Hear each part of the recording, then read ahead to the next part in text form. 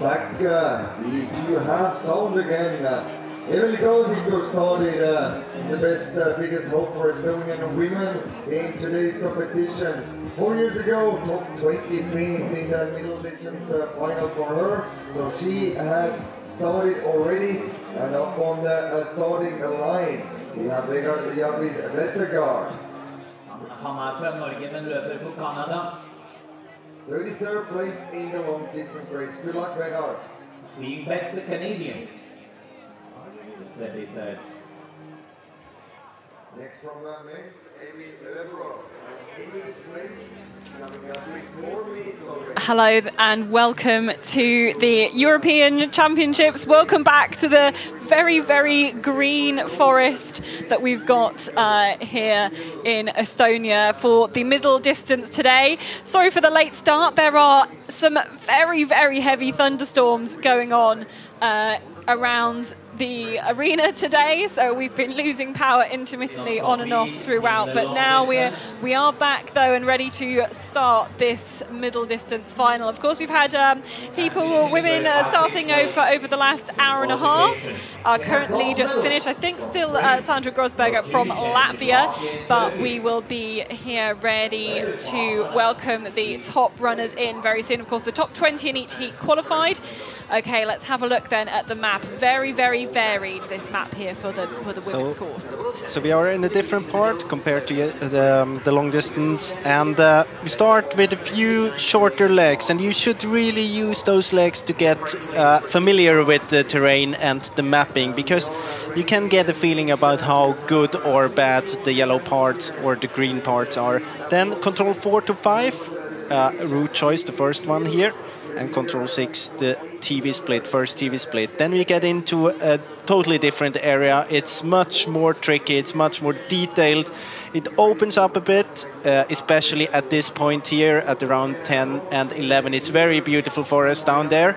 But then you have to be careful when you get back in this tricky and green area. And its visibility is not very good there, but the runnability is quite okay. So we are back second TV control at control 14, then 15, 16 and 17.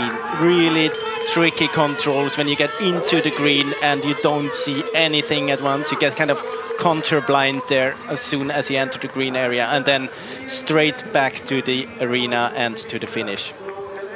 Yeah, it's a really varied course. It's really got those different parts of the technicality, and I think we'll see a lot of mistakes, I think, as well, when people come through all the different sections and you have to change between the bits. Let's have a little highlight at some of the particular parts of this course. You can really get a sense of how green it is, and the visibility kind of varies with different types of vegetation that get in your way, including those fallen trees. Yeah, and I mean, it's not as bad as it is here. Here you are in a kind of semi-open area just beside marsh. That's usually the worst bits of it.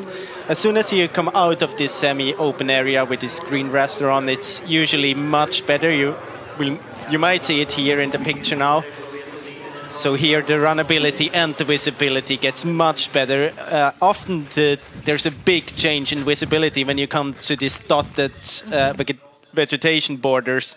So that can be an indication of a change in visibility, because sometimes even if it's light green or dark green, it's hard to predict if it's good visibility or not.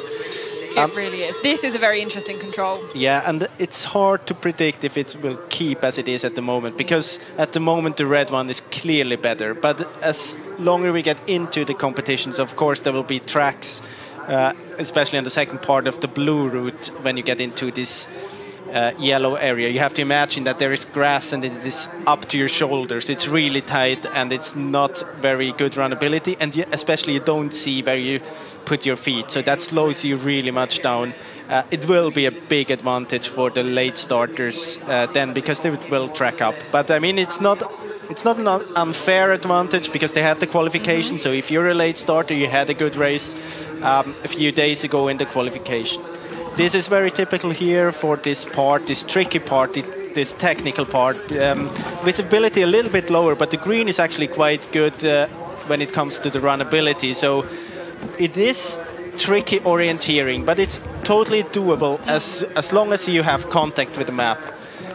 Once you get off direction and you lose contact to the map, it's very, very difficult to relocate and get back without a big time loss. Yeah, I'm sure lots of people at home will already have been looking at a lot of the GPS tracking, spotting some mistakes, people having to, bail out to vegetation boundaries and come back in again.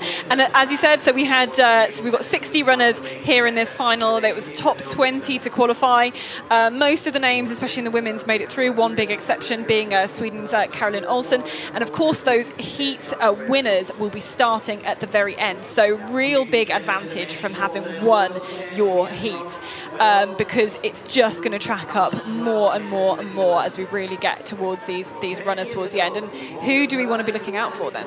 Yeah, I mean, you named it before. We have the heat winners here. They managed quite similar terrain a few days ago in a very convincing manner. So it's, of course, the last starters, well, my feeling is that they feel more comfortable with this kind of terrain regarding the early starters. Something I want just to throw in here as well is when we are talking about tracking up, I don't think it will matter in regarding the navigation. I don't think it will make it much easier, because usually where there is high grass, the orienteering part is not a difficulty, but it will make you faster because you don't have this. Yeah, you don't have to run through the grass and you see where you put your feet. So I think in this matter, it will be an advantage. When it comes to the navigation, I don't think that it matters too much. So this is our current leader then here on the picture, Mia Nittinen from Finland, who had caught up 2 minutes on Eleanor Ross, who didn't run the long distance. A really good, I mean, it seems to be suiting the Finns incredibly well, but still long times here. You can know we've got Vera Klemetinen, Ina Westerlund, who was our first starter. It's her first international race, first time representing Finland on the World Cup circuit. So we've really seen a lot of those athletes do very, very well. Around here, it seems to suit them incredibly well, but still 41.10. We saw long winning times for the long distance for the women's, definitely. Do you think we'll see longer than expected winning times here today as well? Maybe we will be a bit above the 35 minutes, but I'm quite sure that, as we mentioned before, that it's getting faster and faster. And of course, I mean, the runners are getting faster and faster as well. So it's not only the terrain. So I think we get closer to the 35 minutes, but maybe we'll end up in 36 and a half, 37 minutes. Okay, so here's some of our fastest women around the course so far, taking a look at how they've managed to do this. And you can see now here, especially this one is interesting, because all of the fastest runners so far, they chose to go around there. And something that we noticed as well is when you cross the yellow area, it's usually very slow.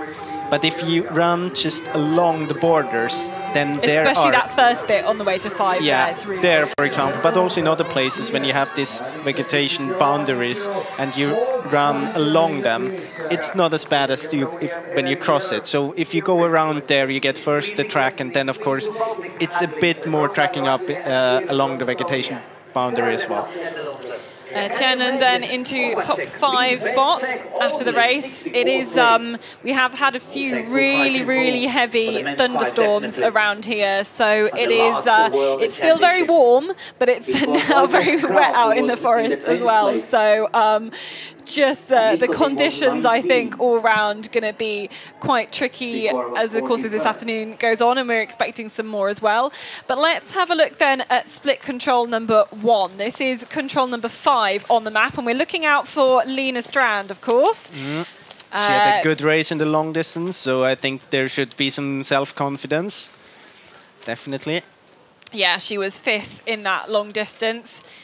And this is the route choice you were talking about. So both of those runners, they went around to the left, as we mentioned before, followed this vegetation boundary, and now heading towards the first TV split. And here at this point, exactly this point, it's a total change in terrain, because it will be, the runnability gets much better, not only when it comes to the, of course, because you're not in the yellow area, but also when you're here in this green area, and the runnability is actually really good. And you can see the visibility is semi-good, and it's okay as long as you have the map contact. But as soon as you lose it, I mean, it's hard to relocate because you don't see further than 30 or 40 meters, and you really want to get the contours to relocate, and you don't get that because you don't see far enough. So it's very, very tough to get back once you're lost. Yeah, really tough. So Strand into second place then, 1:26 down on Sanna Fast, who's had a really quick start. And you could see the way she was just checking a compass bearing there on the way out. Let's see how she's done it. She must have done a mistake already in the beginning because the time difference here is already a minute. You can see that the tail is set to 1 minute. Good speed as well. Sanna Fast. That's what you talked about. And then in this last bit here, I think they will run quite equally because it will track up there from the vegetation boundary into the control. And here we see, we are live with Lina Strand, but we see that Sanna Fast is doing a mistake. And that's what I said before. I mean, it's a bit misleading here because of the colors, but there are green parts, and once you get off track in these green parts, it's just so easy to get along into a parallel mistake in one of those depressions. Now, I want to talk about Marion Aby because she had set some really quick times for the first split, but was doing something similar to Sanna Fast and really struggling. I think round control 7-8, she had to bail out to the semi-open area and then go back in. And look how much time it's cost her. 14 minutes down on the lead. That's really, really gutting for her, considering her incredible start. She's not even stopping running here, going directly back. 10 years ago in the legendary cross. Okay, let's take a look back at lots more runners in the forest here. More Swiss runners and Grace Malloy from Great Britain as well. Sarina Kiburtz on the way to the second TV split. So it's quite a similar part. The second TV split is very close to the first TV split. So the terrain, of course, looks similar here. You can see it just how difficult it is to see the contours around you. I mean, if you think back at when you saw the map, it looks very clear because you have all these contours, but when you're out here, it's just they're blurred away. You don't see them anymore in the terrain, and you have to be very distinct with the direction and the navigation, and really just pick off all the features you want to see on the way to the control. Yeah, it's really tough. You can just about, see the difference between the yellow and the green and the white as well, but it's still, there aren't very clear boundaries. When you're in the green, you're like, yeah, this is a bit greener. When you're in the white, you're like, yeah, this is a bit easier. The terrain is very clear. It's not very difficult if you're just jogging. No. But the speed makes it difficult, and then if you're like a little bit of a risk towards one control, you have to be very careful. As I said, I mean you have to run on the.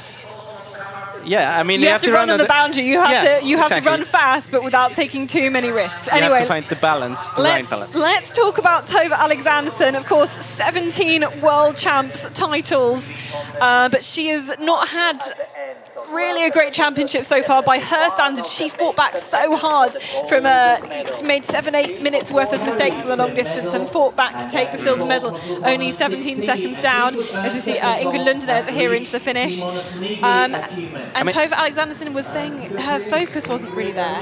Yeah, it was kind of strange, but I wasn't very impressed by her technical race and the long distance, and neither in the middle distance qualification. My feeling is a bit that she has just one gear, and that gear is full speed. And I mean, if you do that, you can succeed in quite many of the controls. But if you just not succeed in one of the controls, then you lose 2 or 3 minutes. And in the long distance, she did that 2 or 3 times, and she did that twice in the qualification as well. So let's see if she can get the focus back today. So Eveli Karsaku here, one of the Estonians running on some home terrain, had a really good start to control number 4, but was just not very confident, I think, on her. Just when she entered the forest into this control number 6, where we get the time split, she's still in the lead, still looking very good though. And it's very interesting with the Estonian runners. Many of them, they did a very good qualification, and then they didn't start for the long distance. And my feeling is that. I mean, I heard that they all struggled with some injuries they had earlier, so they didn't want to take any risk. Because, as we mentioned before, this race you get a double advantage if you are a late starter, or if you did a good qualification, you're a late starter, you get both the speed and some of the navigation. And here in the GPS, we see that Sanna Fast she was really fast in the first part, but once this change in terrain came, she wasn't really ready to adapt the orienteering technique. Yeah, mistakes there to number 9. We also saw a little bit mistake for Serena Kiberts as well. So, but Nittinen looks a lot cleaner around that bit. I think that's really what you're going to have to do. You're going to have to be able to work with all these different parts of the terrain. As we're behind Victoria Heystad Bjornstad, who I maybe would have said in the past more of a sprinter, but still, you know, pretty decent in the forest as well. And a lot of the orienteers, of course, will have been preparing so much for sprint this year that I'm sure all the forest-only orienteers will be like, finally some forest races on the international scene, as Bjornstad takes the new leading time there. Incredible stuff. And I think some of maybe the all-rounders who are preparing a lot for the sprint would have found the long distance a long way a couple of days ago. But let's take Cecilia Friberg-Klusner into the finish. The Dane, I think, had a reasonably decent start, but then has dropped time, certainly as well, maybe in the second half, where you're just can lose contact very, very easily with the map. Had quite a good race in the long distance as well, ended up in the 11th position. Just 1 month earlier she was not qualified, selected for the World Championship, so it seems that she really got back some of the shape, or maybe she had also additionally had a bit more time to prepare for the forest. So, but a good race in the long distance.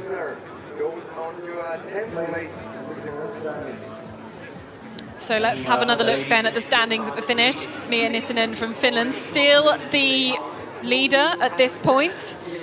41 minutes and 10 seconds. She came into the finish alongside Elena Ross from Switzerland. So those two still out and out in the lead at the moment. And we've got some big gaps at this point where we've seen, I think, a lot of mistakes. It's going to be very, very interesting to just be looking at all the GPS, maybe comparing all the runners at the end and seeing where people are losing some time, because certainly some of the early runners we saw maybe going straight from 4 to 5 was not a good decision. But let's head back to the finish where Maria Laursen is heading out. She had a pretty good World Championships in 2021 in the Czech Republic, with 7th in the long and 11th in the middle distance. And she is definitely one of these forest orienteers who's been waiting for the forest and the terrain to come back. And I know she was 13th in the long distance, so she'll be wanting to improve on that one as well, I'm sure. Here you get a view over this open area just after the route choice option, and you just see how bushy it is, and it's not, the vegetation is not up to your knees, it's really up to your shoulders. Yeah. And it makes it so hard to see the ground, because obviously this is a felled area. You've got the dips and the lumps that come with a felled area. And you just can't see them. And you have some wood lying on the ground as well, which makes it hard to have coordination through the terrain. So Lisa Risby here, another strong forest runner, 4th in the long and 6th in the middle distance at those World Champs in 2021. Didn't quite perform as well in the long distance. She was 23rd, but she's going to want to try and, I think, improve on that. She's got strong forest form and, of course, qualified well to be starting this late in the start list. But we're looking for Sabina Hausfritt here as we look across this, and it's all sorts of stuff in here. There's kind of young trees, there's some young conifer trees, kind of pine trees, there's nettles, there's all sorts of stuff. Yeah, it's just concentrated hell. Yeah, yes. And it's not much, it's not really much better going through the forest at this point. And towards the right-hand part of this camera, there are some, as we said before, areas between the forest and the open where it's a bit more runnable. There's some tracks, but no. And you can see, actually, this control number 5, you can see the feature that it's on from quite a long way away, especially if you've approached it from the north. It's not very technically difficult, as we're on this camera is on the hill to the east of the control. You can see the hill that the control is on from, I'd say, 300 meters away, so I'm not sure why you should be looking around like that. As you can see here, it's hard to see the control until you're really up close to the feature there. You can see the feature from quite way back, and then you get close to it, and then suddenly everything's kind of lost in amongst the vegetation. But we will get Sabine Hauserwitz time when she gets to control number 5, but just... I'm not really sure why she's reading the map so carefully here. She just has to go into this more open, or back into the forest, to this new area.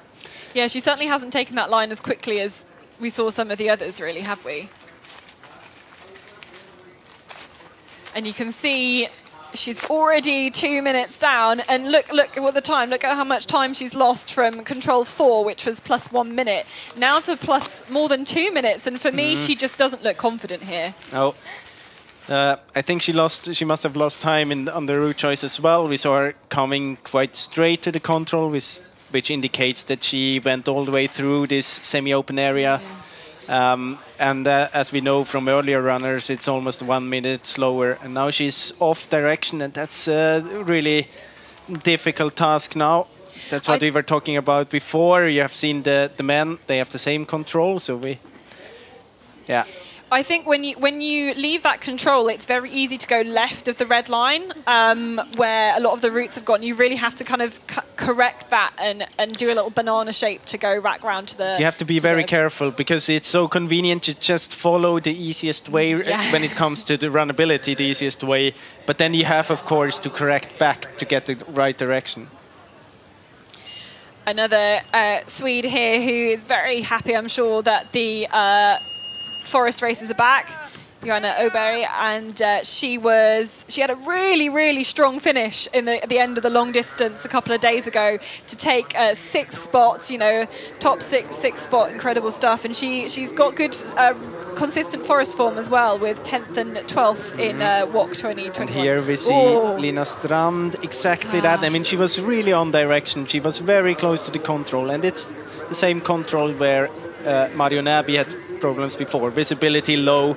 Now she's back at control 7, getting some help there to relocate. But otherwise, I mean, once you're just kind of moving around in this green area, it's hopeless to get back. It's so hard. Everything looks the same, and you don't get enough information into your view to really relocate. You're always interpreting the terrain, but you never can just get it down to one place where you could be. You always find like 2 or 3 places where it could be that you are. I mean, look around here. It's hard to get a glimpse of the terrain more than 30 meters away. Yeah, you can see, just about the next feature, but you definitely can't see any more than that when you're out here. And I think it's what we've been talking about. You've got to have the right balance of map contacts, speed, everything. If you go too fast, you're going to make mistakes like that. And that ultimately, that's Lina Strand's race gone, because that was too big a mistake for me. Serena Kibert has fought back, I think, here to take that place, current 2nd spot there, 24 seconds behind Nittinen. So we saw, I think there was a mistake, control 7 for Kibert there, and really worked hard to make that afterwards. I think in a group there with Grace Malloy and Vendula Horčičková, so she caught up Malloy by 2 minutes and caught up Horčičková by 3. And what do we have to say then about Venla Harju, the long distance champion from a couple of days ago? And I would almost have said she is better at a middle distance. She's got bronze at the World Championships in 2017 in Estonia, of course, and 2019 as well. And we know the Finns have been doing incredibly well on this terrain. It's similar to things that they're used to. So hopefully she'll have recovered very well from the long distance to be able to take that. And let's have a look at Sanna Fast. What has she been able to do? We saw her leading around some of the earlier parts of this course, and it looks like it's going to be close with Nittinen to be able to take a new fastest time then here. But at the second TV control, she was more than 1.5 minutes behind Niitinen. So she had a good finish again today. I think Sanna Fast is living up to her name. She has got really high speed, made, I think, a few mistakes out there in the southern part of the map, but she's managed to make up with it with very high speed, and she is not happy with that. I think she knows that could have been so much better. It is a new leading time, but it could have been much more. I mean, we have seen that she had a great start into the race all the way to until the route choice, and then in the beginning of the second part she had big problems getting along with this new kind of terrain and new kind of technique you have to use in this greener, or I mean, I don't know if you should call it greener part, but in the part where the visibility is lower at least. And it's so interesting about orienteering. You can have a great result position wise, but if you don't feel like you've had a good run, it can feel like the worst possible thing. But let's go back to the start. We've only got 3 starters left, so our 3 heat winners. Andrina Benjaminsen is next up. She is the silver medalist in the middle distance at the World Championships in Czech Republic. She did make a few mistakes, especially on the short controls a couple of days ago in the long distance, but what a strong forest runner she is, and she could be one of the favourites. Let's have a look then here. Yeah, this is one of the controls. I mean, you come from the direction there, and then you get to this green area, and just to jump over into this green, you lose all of the confidence. It's really, I mean, it's really something different. You don't see anything around you, and it's just, you have to go after feeling a lot there. And it's only a few meters, but it's enough to just, just enough to lose self-confidence if you're a little bit off direction. Yeah, I have to tell you, it's really, really horrible, in particularly that bit, controls 16, 17. And I think that's where we saw Sanna Fast was kind of behind at that point. She managed to overtake. But here is somebody who seems to have done a lot better in this southern part where other people have made mistakes. Karsaku is looking fantastic. And she was the top qualified Estonian, of course, in the women's. And of course, I mean, you have been talking about that before. We had this sprint World Championships, which made that there's almost no one training forest orienteering for about a year. And then going into a terrain that's so special within 1 month is really difficult. And then, of course, the advantage of running on home soil is much bigger, so they know exactly how to run in this kind of terrain. They know how to handle this difficulty with bad visibility, runnability, how to adapt when there's a change in terrain, and you can see that here very clearly. So Marika Taney, bronze medalist in the long. She one of the big favourites for today's race. She is also the defending champion. Of course, the last middle distance we ran at European Champs was way back in 2018. So, but she has got real class, especially I think over this middle distance as well. And she is someone who will race very well. And here you can see the difference. That's exactly what we were talking about. If you go through this green, it's just a big risk that you will lose time because the runnability or the speed, you just can't get up in speed. And you see that Karsaku was running all the way around, and then also, as we mentioned before, along this vegetation boundaries, it's much better to run because usually, I mean, you have to imagine those are cat areas from the beginning, so the machines, they were all driving along these boundaries, and it makes that there's some kind of a track. And in my opinion, people should notice that because it's very obvious, and you should kind of take this into your route choice decision that along the vegetation boundaries, it's often quite good to run. But this will cost her about a minute at least. Yeah, if not more. Let's have the check at the times when she gets to the next control. That's when we'll really, really see it. But that's a surprise for me that Alexanderson has gone in that direction and taking that choice, especially as a later starter when you think it might track up a lot more. For me, the men's control is that you'll see that they also have a similar route. It makes maybe more sense to go straight. Well, I don't know, but the women's, you want to go around on that path. And so at control 4, she was +7, so already slower than the lead. And let's see how much time she loses between controls 4 and 6. We can really compare this. It's about 50 seconds she loses here, maybe a bit more because I would expect if they would run the same route that Alexanderson would be a little bit faster than Kasiku. So Alexanderson has really not had it all her way, I think, in these European Champs. But if you so look far. at the speed she had in the long distance, this race is far from over for her. Yeah, I mean, absolutely. she came back from like almost 7-8 minutes mistake. Of course, this race here is much shorter, but still, I mean, 1 minute is doable for Tove Alexanderson in a physical shape as she is at the moment. Yeah, but will she get the balance right of speed and accuracy? That is really going to be what's going to show everything in this race. If you manage to get it right with the speed and the accuracy, then you're going to do a good job. All right, Simona Abersold here is the final starter today. She had an absolute mare just on one control in that long distance, ending up with 14th. She wasn't happy. And very interestingly, Simona Abersold came to Estonia straight after the World Championships. Didn't really get a strong feeling about her ability there. Went off to the World Games in the US, came back for some more training here in Estonia. So she's really, you know, she takes this incredibly seriously. She's putting in a lot of time and a lot of many days away from home to try and do as well as she can on this terrain. Here we have a comparison between Kasiku and Benjaminsen, and you can see just a little bit smarter approach there, using this depression all the way up, the re-entrant all the way up to the control. And it just makes it a little bit easier. I mean, both of them have seen this small tower there and then used the hill, but then Benjaminsen wasn't as consequent in her approach, drifting too much to the right. And in my opinion, she should just go down to this small depression and then use the re-entrant up, because it's a very clear line all the way to the control.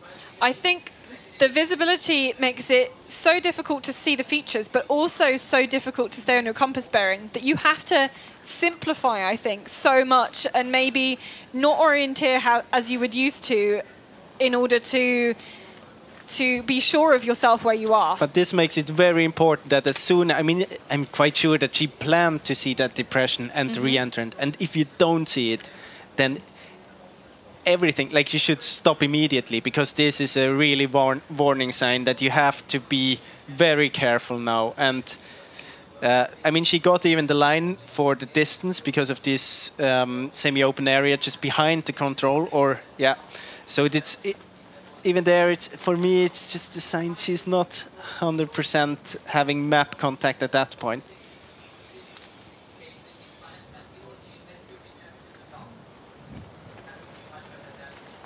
So that was Lisa Risby we saw through there at that split. I don't know if we're going to be able to catch her up at the next control, number 6, to see how she's getting on. Here she is into this control. A little bit of a different approach as compared to what we've seen from the others, but very smooth out and good direction into the 7th. And we have many Swedish runners there from position 2 to 5. All of them from Sweden. And here again we're with Kasiku and Alexanderson, and it's kind of the same thing that happened to Lina Strand before, just not exactly the right direction out from the control, leading her down this depression a bit too much to the left. And then, I mean, she managed now to get back, because I think she saw those 2 depressions and kind of could relocate. So she had an idea about, okay, I'm not on direction, so I have to be a bit too far to the left. But if she would not have had that feeling, it would have it would have ended in a bigger mistake. Yeah, she's trying to minimize her mistakes there. As we see Finjalova in towards the finish, but 5 minutes down for the athlete from the Czech Republic. There were 8 Czechs managed to qualify for the final. Pretty good showing for them. And into 12th place though currently. Still some big gaps. Is this Wiener Hausritt? I think so. Yes, indeed. Towards TV split 2.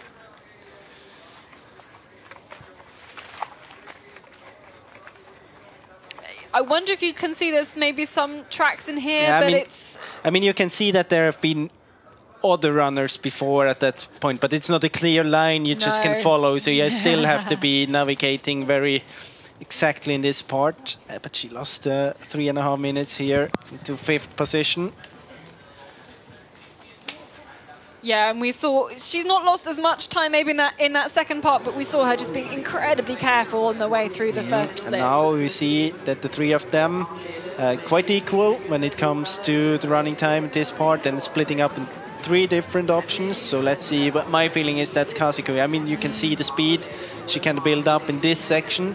It's very good, and she's not taking any risk. I mean, Harju is running over a green area there, and will then enter another green area, which she doesn't really know how good it is. Of course, in the second part there, it's okay, runnability, but she can't really know that on beforehand. So in my opinion, Kazuko is choosing very wisely there, not taking any risk on a route that you can't lose. Even if it's faster straight, you can't lose a lot of time there. And yeah, I mean, she will... I think both the others will be much slower. You can see here she's running with around 10, 11 kilometers per hour, and the others are like half of the speed. Yeah. And it's not even much.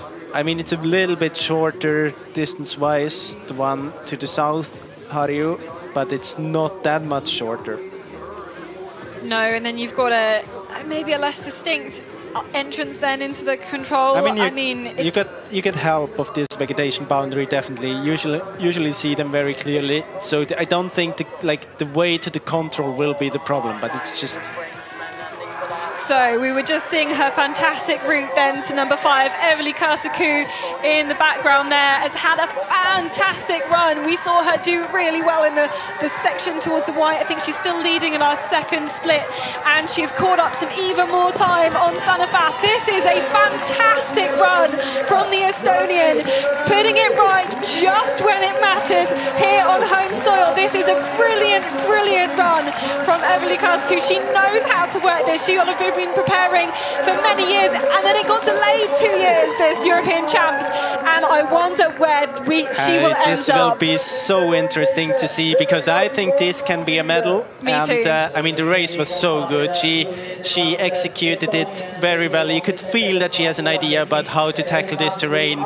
And as you mentioned, I mean, it's one thing to have an advantage running on home soil, but she did a very good performance in the qualification. Yeah. And again, then she kind of jumped over the long distance in order to be better here, and that builds up even more pressure, because then you only have 2 races, one individual race here, and she did very, very well. I hope for the home crowd here that she will end up high up the result list. I think she really will. Let's have a little look. You can see Abersold starting well. We haven't really seen her through the first split yet. Really high speed. You can also see that the speed from the other runners. I mean, Abersold is definitely running faster than Kazuku, but Kazuku, with a few good decisions here, just with micro route choices, keeps up in the leading group here, even in front of Alexanderson and Taney. But good start for Abersold so far. Yeah, I think that time from Kazuku could be really well. Oh, Joanna O'Barry is looking around. This is control 5, and it is easy to see the feature from like 200 meters away, but once you get in amongst all of this rubbish, then it's so hard to see. Even though there's a couple of like advertising boards around there, she just needs to go a little bit further along, because you can't really see the top of that hill when you're down in the depression. Yeah, but she should really get. I mean, you can see that there is a hill. She should be able to go on the top of the hill, and you should. She shouldn't be down the hill looking for the control, but maybe she went up a little bit and didn't see the control. And I mean, there's a stone as well. If you kind of just take a short glimpse on the map, you could think that the stone is the control. Maybe she was even up to this stone and then going back again when the control wasn't there. But I mean, yeah, I think she spotted unnecessary. Now she has it. Whoa, maybe. You can see there's almost. Yeah, I mean, she's not even there. The next control. Yeah, so she lost a lot of time here. You can definitely see other controls, maybe control 16. You'll have the same position. You can be so close to it. But here's Van Harju. Yeah, on the way to the first TV split. So remember, we saw her going to the south route to control number 5. And she's off the pace from Kasiku. So she was 25 seconds down at control number 4. So she lost 45 seconds, so maybe a little bit better than compared to if you go straight. Yeah. But still, it's not as good as the option around. And you can also see that she is together now with Jana Sikova. She also passed Johanna Öberg. You see the different route choices. Abersold now also going on the good route. This is a really good start for Simone Abersold. She had the fastest kilometer pace in the qualification of all the heats, so she should have kind of good confidence for the middle distance, but still she was struggling a little bit because she never got a good feeling, and I think this is exactly the thing you have to overcome, because no one will have a good feeling here. You get stuck at one point and then you think no one else gets stuck, but everyone gets stuck at one point, so it's... Okay, Lena Strand into the finish here. It's not been a good day for her out in the forest. We saw a big miss to control number 6, I think, and a few misses around there, 6, 7, 8. It's not been her day at all. And she finishes 10 minutes down. It's been a very tough day in the forest. I want to quickly go back to Simona Abersold because she's missing a championship title. She has won one World Cup race. That was the long distance in Idrefjell. But such as the dominance has been of Tove Alexanderson, she's not won on the European Championships or the World Championships. So it's one that she really, really wants to add to her list. I know that for sure. Hanna Wisniewska into the finish for Poland, but she only started 2 minutes behind Lena Strand. I think it's similarly a tough day in the forest for the Pole. And this is, we've got big gaps here. If you're going to do well here, you really will have done well at this. It's a proper championship course. Yeah, but it's also, never give up fighting, because you can do a 2-minute mistake. Of course, maybe your chance to win the race will be away then, but you still can get a very good result. And usually, you have, as a nation, you have 8 starting position here, so usually it's very hard to get the top 20. If you compare the European champs and the World Championships, usually it's harder to win the World Championships, of course, but it's harder to get the top 20 at the European Championships. But if it's like this, maybe if you keep on fighting and don't give up, you can reach a top 20 here with 2 or 3 minutes mistake. And we saw a small mistake here by Andrine Benjaminsen. Will be interesting to see what route she chose to this control and what time she will have at this first TV split. Here she is.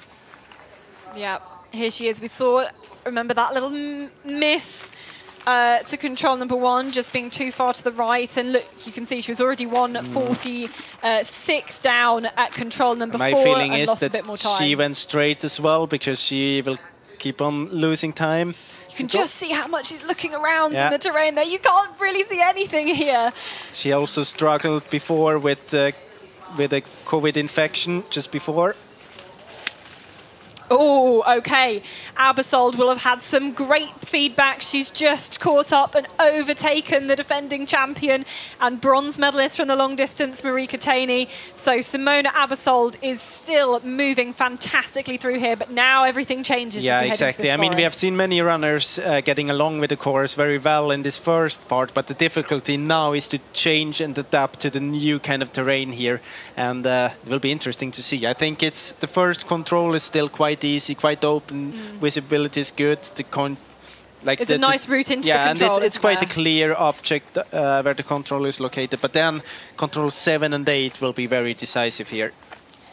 This isn't Alexanderson. I think this is Lisa Risby. Yes, I think so too. So Alexanderson certainly is behind, but this is Lisa Risby and current leader at this point, Eveli Kasiku, who is our leader in the finish as well. So on her way to control number 14 then. And just looking to her right to see, is that Maria Olausson, I think, in that group as well. So there's a group of Lisa Risby, Tove Alexanderson and Maria Olausson. But Risby is actually the best in this group. Those 3 all started together. So Risby, if she's caught up Alexanderson, that's 4-minute gap between those 2 runners. But the time is ticking by to that of Kasiku. But she gets that control, and a new leader then, Lisa Risby. And I think she wasn't the leader at the first split, was she? So, she was behind Karsaku. She was so 1 minute and 3 seconds behind Simona Abersold. But I didn't see Tove Alexanderson in this group, so we're still waiting for Alexanderson to the second TV control. And here they are, Abersold and Taney. And now the two of them may be working together. So Abersold 39 seconds then ahead of Eveli Karsaku, who's still our leader at the finish, but looking great for the Estonian. Yeah, and of course now she has a big advantage. She has Marika Taney with her as well. I mean, Eveli Karsaku had to do all the work alone, and I mean it's not really about getting help, building up the speed, or getting like a long but if you're two runners, you have 4 eyes, and 4 eyes see more in green areas than 2 eyes do. They really do. They'll be paying a lot of attention to each other. But yeah, I still think we haven't seen Tove Alexanderson through that split time, so that means Lisa Risby has caught up and overtaken Alexanderson. So yeah, very, very tricky orienteering out there, and even that to the gap, you know, the top 20 within over 3 minutes spread just to that control number 6. Of course, some of those in there will have taken the more direct route choice. Here's Alexanderson. And well, this is not a good race so far. So this is her at control 13, yeah, I think. So she has to go all the way to the next control. Maybe 30 seconds left, 40 seconds, and it's a big disadvantage for her. I really want to see what has happened with the GPS tracking for Alexanderson, because we saw her make a mistake at number 8, but there must have been some more in there, because she can't be this far down with some hesitation here as well. I mean, it's really, yeah, but you could see that she stopped in the right moment. She was off direction a little bit and just stopped and adapted direction, corrected it. So now running down a depression here, up again. So here we have her. But this is, I mean, that's, yeah, her race. I think it's fair to say that she has no chance to win this race. Yes, you'd have to have a miracle to be able to catch up. Let's have a look what happens. So and here, actually, the visibility is really good compared to the rest. But you have to be careful, because the terrain is so, it's open, but it's turning. So once you get off, it's very likely to do parallel mistakes. So that's what happens here. She gets up there a bit too far to the slope, and then it's so hard to relocate, because everything looks the same, even though the visibility is good. And yeah, it's kind of typical, because it opens up so much. You think that you now finally get some time to relax and to kind of recover from the brain work you were doing before, and then that's a big trap, because once, I mean, it's not difficult there, but it gets very difficult once you have to relocate. Yeah, absolutely. Tone Begarudlia in here.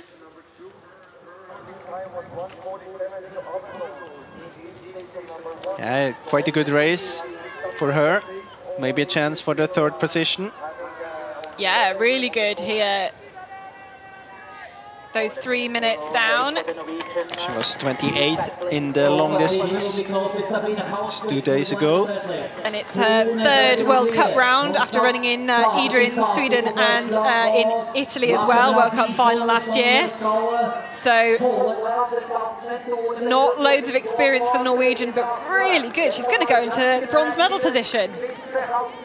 Strong second half of the course, I think, there from her. There are only, let's say 11 runners left after her. So, I mean, she's top 15 with, at least top 15 with 3.5 minutes behind. So that's still, I mean, it's quite likely that she will end up in top 10. Yeah. With 3.5 minutes. So that's definitely a very good run. A recap then of those standings at the finish. Eveli Karsaku is still our leader, and especially now we've had all of the runners through our first split control, her time is looking really, really good. Maybe Abersold will contend, but this is looking pretty exceptional for this. I mean, it's not only the time, it's only how she did the orienteering. We didn't see any hesitation. Of course, we didn't have the GPS from the very end, but it looked very good here in this part. And here we have the comparison. Hario coming from the west here to this control. Abersold still going strong towards control 7 and 8. That's the control we mentioned. It's very important to get into this part here with good control taking to 7 and 8. It looks good to 9 as well, even though the GPS is not very accurate. So it looks very good. And I mean, you can't see any hesitation by Abersold. She's glued to the line here towards control 10 as well. But of course, I mean, we have seen it before. Tove Alexandersson did a mistake there. You have to be careful all the time. Yep, she's in a good position now, but there's still a lot of controls still to come, and you never know what's going to happen, especially as the terrain changes. You get a little bit of kind of blueberries out here, and it looks incredibly different. The visibility suddenly opens up, but the features are just that little bit different as well. We are waiting for maybe Anni Jalava. Yes, indeed. Had a good long distance 2 days ago. Yeah, 12th in that long distance. Yeah. It's only a second World Cup round, and there have been a few kind of new names on from Team Finland specifically who seem to be more forest specialized, and they're doing incredibly well. And of course, it's so I mean, great to see. here you have the possibility to have 8 runners at the starting line, not as at the World Championships. So we have more runners, opens up a bit more for the ones having good shape. But I mean, she performed very well 2 days ago, and I mean, this is quite okay as well. Maybe not as good as the long distance, but still. It'll be a top 10 finish here, and we know there's still lots of drama out in the forest behind her, so really strong. And of course, I wonder, you know, has there been an impact of their new head coach, Thierry Georgiou, moving from Sweden to Finland to be able to coach them, and he knows how to do a middle distance. Yeah, and he won it 2017 in quite similar terrain, so of course his advice and tips, they are very valuable here. But I mean, she will end up in top 20 today as well. Anni Jalava. And we're back with Johanna Öberg. She did a big mistake, as we saw that too just before the first TV split. Otherwise, I think the race maybe quite okay. 3.5 minutes behind so far. Yeah, if you think 3.5 minutes down here and you look towards the finish and you think 3.5 minutes, that's kind of actually a top 5 position. So yeah, but I mean, we have seen quite a big mistake before. So beside that, her race must have been okay at least. But of course, I mean, it won't. I mean, she won't be very satisfied because it's a mistake. That's really. I mean, you don't have to do this mistake. It was one of the easier controls. Here we are with Venla Harju, winner from the long distance. Yep, she started 2 minutes behind Johanna Öberg, so she is actually, after her route choice to control 5, it's not looking too bad here. Yeah, but it's 2 minutes behind. But is there a medal contention? I don't know. Let's have a look at. Rispi this is a tough control, number 16, but they seem to be doing okay. Very tight, and you can see that just Kasiko is a bit more experienced here, and Rispi now is totally off direction, and this section here is very, very different to all the greens you have seen before. It's a different kind of green. It's really even more bushy, and it's... I mean, you can't see like 2 meters in this. It's really... It's leaf... You get just leaves in your face from all directions, and so the green at 15 is like much more mature trees, and you can kind of you have a decent visibility, and they're much younger trees at number 16, and I mean you can't see 2 meters. And we get back with Abersold. Sometimes it's not always a good sign when you get someone into the GPS here. We know that Kasiko did a good race back here. A little bit off direction, maybe Abersold. Maybe she gets along with it now again. There's the men's control. Helped her to relocate, maybe. Just not very direct out of 11. Yeah, but maybe she just took the back of one of the men's runner. Maybe. Yeah, there's a men's control now. Even though they come from the other direction to this control. small mistake, maybe, I mean, 15, 20 seconds. But this big re-entrant before the control with course. impressions in it is so obvious. Yeah, but it gives you an indication about the distance. But if you're a little bit off direction, it doesn't really help you to like get on track with direction again, if you don't double check it, of course. You can see Harju as well going quite far up the hill there. But of course, a bit avoiding she wanted to get out of the green area just after control 11 directly, and then not really on direction after that. Teini, still a good race here. And where's Absol? Because the two of them were running together. Yeah, that's true. So, there they are. They're still running together. So, let's see. This is control course number 13. But she has to be careful here to not lose the back, because as soon as they go into the green area, I think that Teini might disappear here. See that you can glimpse her there in front. But soon they will go into a very, very tight area. Yeah, so she was 1 minute 24 ahead, and that time lost maybe with the not as quite clear direction to control number 12. But of course, Risby is current leader at this point, and we just saw did we see the huge mistake from her? Here's Teini. And let's see. I mean, if they go into this green area here, those 10 seconds here, that can be too much to see her. Okay, Absol at the finish. She is fighting hard, but I know she will be hugely disappointed with this run. She's managed to catch, I think, some of the time back, but I mean, the number of controls I've written down here that she's made mistakes on. Route choice to number 5, first of all, a miss to control number 8, a really big time loss at control number 12, where she nearly went back all the way to number 11.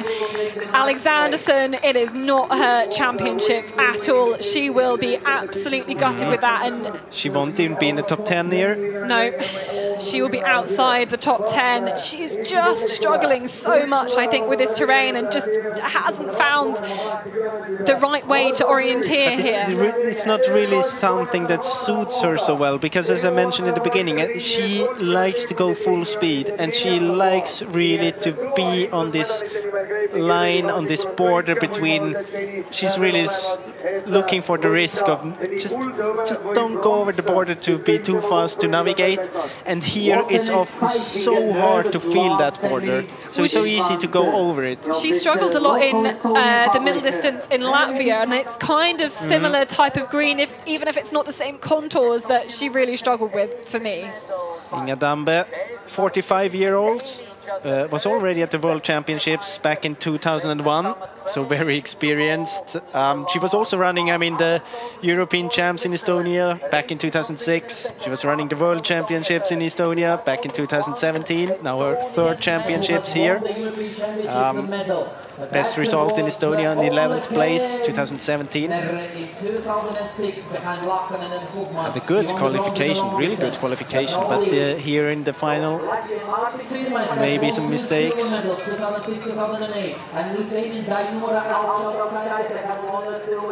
And I think at the finish we're also waiting for Lisa Risby. Be interesting, you know, she was second at the intermediate control. I think she was there just in picture here. She is. So at the second intermediate control, it was only Simona Absol, who was faster than her. But we saw that big mess, the big miss at control number 17, and it was that, I think, has pushed her 3 minutes down. You can see the gap going from controls 14 to 19. And I mean, with Risby that far behind, we can see it's more or less only a fight between Absol and Kasiku now. I think you're right.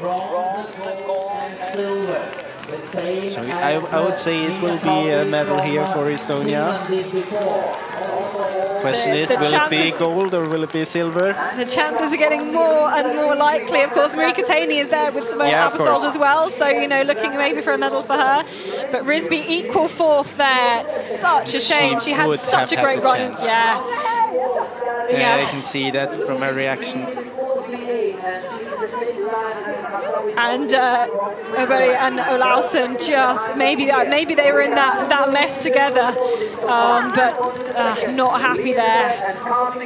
Nearly those moments, and this is what happened. But we're live with Abersold now. She's a big advantage here, more than a minute getting into this area, and here it's quite tricky because I mean from this direction it's okay. You can fall down into this depression, to this yellow kind of area, and then take the control from there. And now we have to leave the control through thick green bits here. And then you will see this vegetation border, and it will open up a little bit. I mean, the trees are not as high, it's not as dense, but it's a different kind of green, and it's still tricky to see. And I think she's very close there, but might look for a good way to get out. I think you can be genuinely like 2 meters away from the control there at 16 and not see it. It's so close, but I think she's good. I think that it's a good thing to go to this yellow stripe there now, follow it a little bit to the north, just to get the vegetation border, to be very sure where you are here. And of course, I mean, you can also see the vegetation border behind control 17. So you shouldn't lose more than 30 seconds on this control, but it's hard to get. It's really hard to see anything when you get in there, so you can get really nervous approaching that control. For me, it looks like the medals will be on this screen. We've got Abersold, Karsaku and Taney, and those are the ones I think we're going to be. Taney and Abersold are probably together still. We can't see what she's doing. I don't think she's sleeping. No, I don't. I think she's hiding. I think.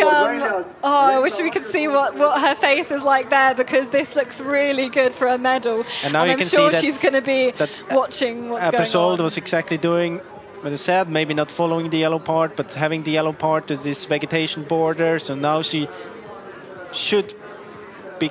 It should be clear for her where she is. And I think she can't believe it, can she? She just realized that she will win Estonians a were medal hoping here. for the men, and now Eveli Hasiku had done the magic. This wonder. Yeah, when you come into the finish and you go, this is a lead, but you know there's so many fantastic women out there. You don't know what's going to be, but this looks really strong for a medal. Venla Harju and Johanna Øberg both in here, ready, fighting their way towards the finish. I think it's Teresa Yanashikova there as well, but Venla Harju is the best of these 3 runners in the picture. But as you can see, she is behind Karsaku. Harju, I think, will be out of the medals here as well after her win in the long distance. And it was the route choice for control 5 that really lost the time, I think, for me. Maybe some small mistakes there's as well. a chance if Marika Taney is not really fast enough, or if there's a mistake by Abersold and Taney. But otherwise it will be tough for them. And Johanna Øberg goes into 4th there at that point as well. So really good, strong finish for her as well on this course. But now it's all about Simona Abersold and Eveli Hasiku. Oh, she really can't believe it here. I mean, what a dream to pick up a medal on this home soil, especially after these champs are delayed for 2 years. I know she'll have put so much into this, but yeah, but still looks no problem but you for can see Abersold. that Abersold lost time here, maybe 20, 30 seconds. It's 1 minute left, but I mean, the coming controls, they're not very difficult. It's more about Harju and Taney, and you can see there this mistake. Maybe that Abersold did the same mistake. We don't know if that. No, I don't think so. So we're live so now with Taney. It looks as if Harju could take a medal. So the 2 of them must have split up, Taney and Abersold, and Abersold is already half the way to number 18, and Taney must have lost her back and made a mistake then in that green. So Taney out of the medals. So I think looking good for Harju. So Abersold, Karsaku, Harju looks like. Looks very much like this. Well, I don't think that you,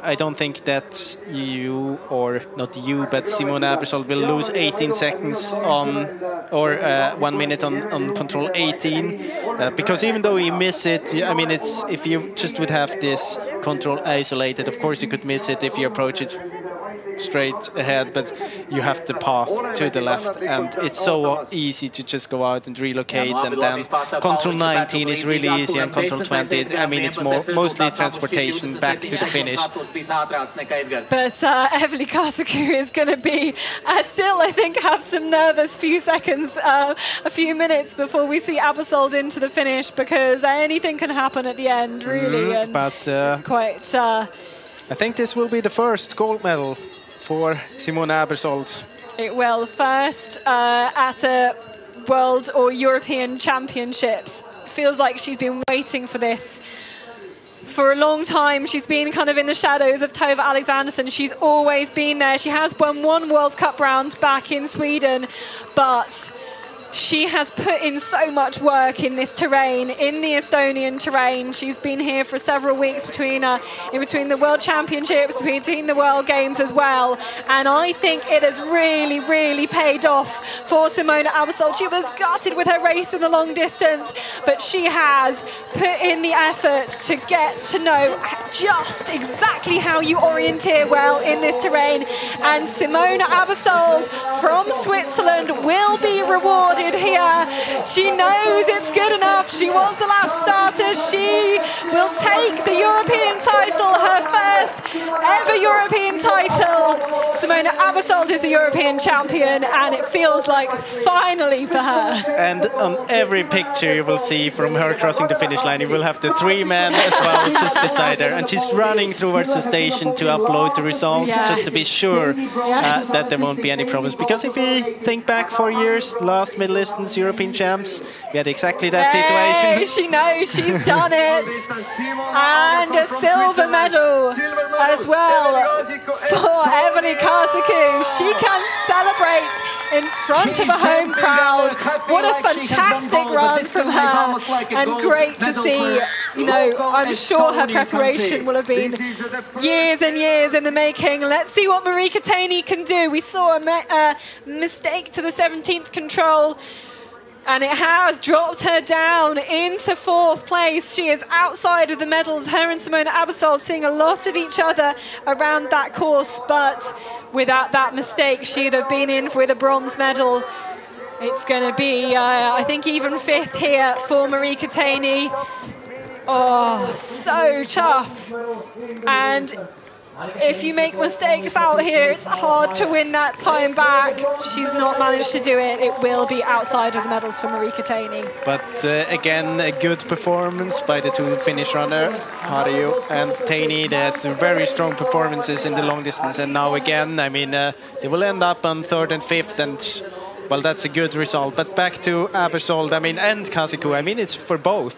It's just when you saw their execution of the legs, it's just, you could see that they had a plan, and they, it just was very accurate orienteering. It was very good orienteering, and well, I mean, we're very close to this 35 minutes predicted, and it's quite a big gap between Abersold and Kasuku, but that's maybe to expect as well, because if you just look at other races when you have the physical performance, usually it is around 1.5 minutes or even more. But it shows that Kasuku really took advantage of the knowledge she has about the terrain and just did a great run today. And it's so nice to see that everything came together today. I mean, if she would have been even more lucky, then she could have won this race, because she did a very clean race, and all the other of the favorites, they did mistakes, but not Simona Abersold. Not Simona Abersold, no. And that really, I mean, we could tell from the key, this would be the key, even from the middle qualification, the long, you've got to minimize your mistakes, and especially as the terrain changes, you've got to be good in all of it. Look at this now, how accurate Kasuku is in every control. She took this re-entrance to control 1, she used it to control 2 again. She was very good at this route choice here, both Abersold and Kasuku going there. Harju not having a good route here. Almost cost her the medal. To this 5th control, and then into this 2nd part, the more technical part, in my opinion, and here Abersold just ran away from Kasuku. In this first part here, she was very strong. and very solid. And look at the direction she has to all the controls here. There's no hesitation. It's really a straight line to control 10. And there, in this part, really, you can run a straight line. Here, I was a bit afraid. She was going a lot to the north, but just about exactly at the right time, she turned back to control 12. So here as well, coming back. I mean, there's no... So far, we haven't seen any struggling at all for Abersold, and neither for Kasiku. Just here, maybe a short little problem at control 16. Then here at control 17 is the point where she lost Taini from the group. She was running around away from her. But I mean, it's if you look at this here, you can't do it much better than the two winners, or the winner and the second place. So let's hear from Simona Abersold. And Simona, very emotional for you. Congratulations on your victory. How are you feeling right now? Thank you so much. Yeah, it's great. I mean, when I was in the forest, it went all like planned. It was so smooth and felt like being in the flow. Then I made a mistake. I stood at the wrong control. Luckily, I checked the control number. And then I just didn't get it. And knew that I had to take my time, stand still, see what I did, or like find out where I went, and that's what I did. And then found the control. It was hard to find the flow again, but then it just felt great to finish such a good race with only that one mistake. And yeah, I just heard that last time someone won was Simona in 2012, and it's really cool to make it. It's been a dream for me, and that it works out that well after a long distance that was terrible for me. That's great. And what have you been doing since the long distance to prepare for this middle distance today? Yeah, actually my long distance was really good. I kind of found the flow. Then I made a big mistake and knew that it was over. But yeah, there were so many good parts, and I just took the good things with me and tried to avoid mistakes like the last one. And yeah, it worked out really well today. I had a great race plan, and yeah, I'm really happy that it worked out that well. Yeah, you can see it on your face, smiling so much. Your first individual championship medal, I think. What does that mean to you? It means a lot to me. I mean, yeah, as I said, it's been a goal for me to win European champs and world champs since I was really, really small. I always looked up to those champions in Switzerland that ran so well, and in the last years it always worked really well, but there was always that last thing missing for the gold medal, and now it finally worked. Congratulations and thank you. Thank you so much.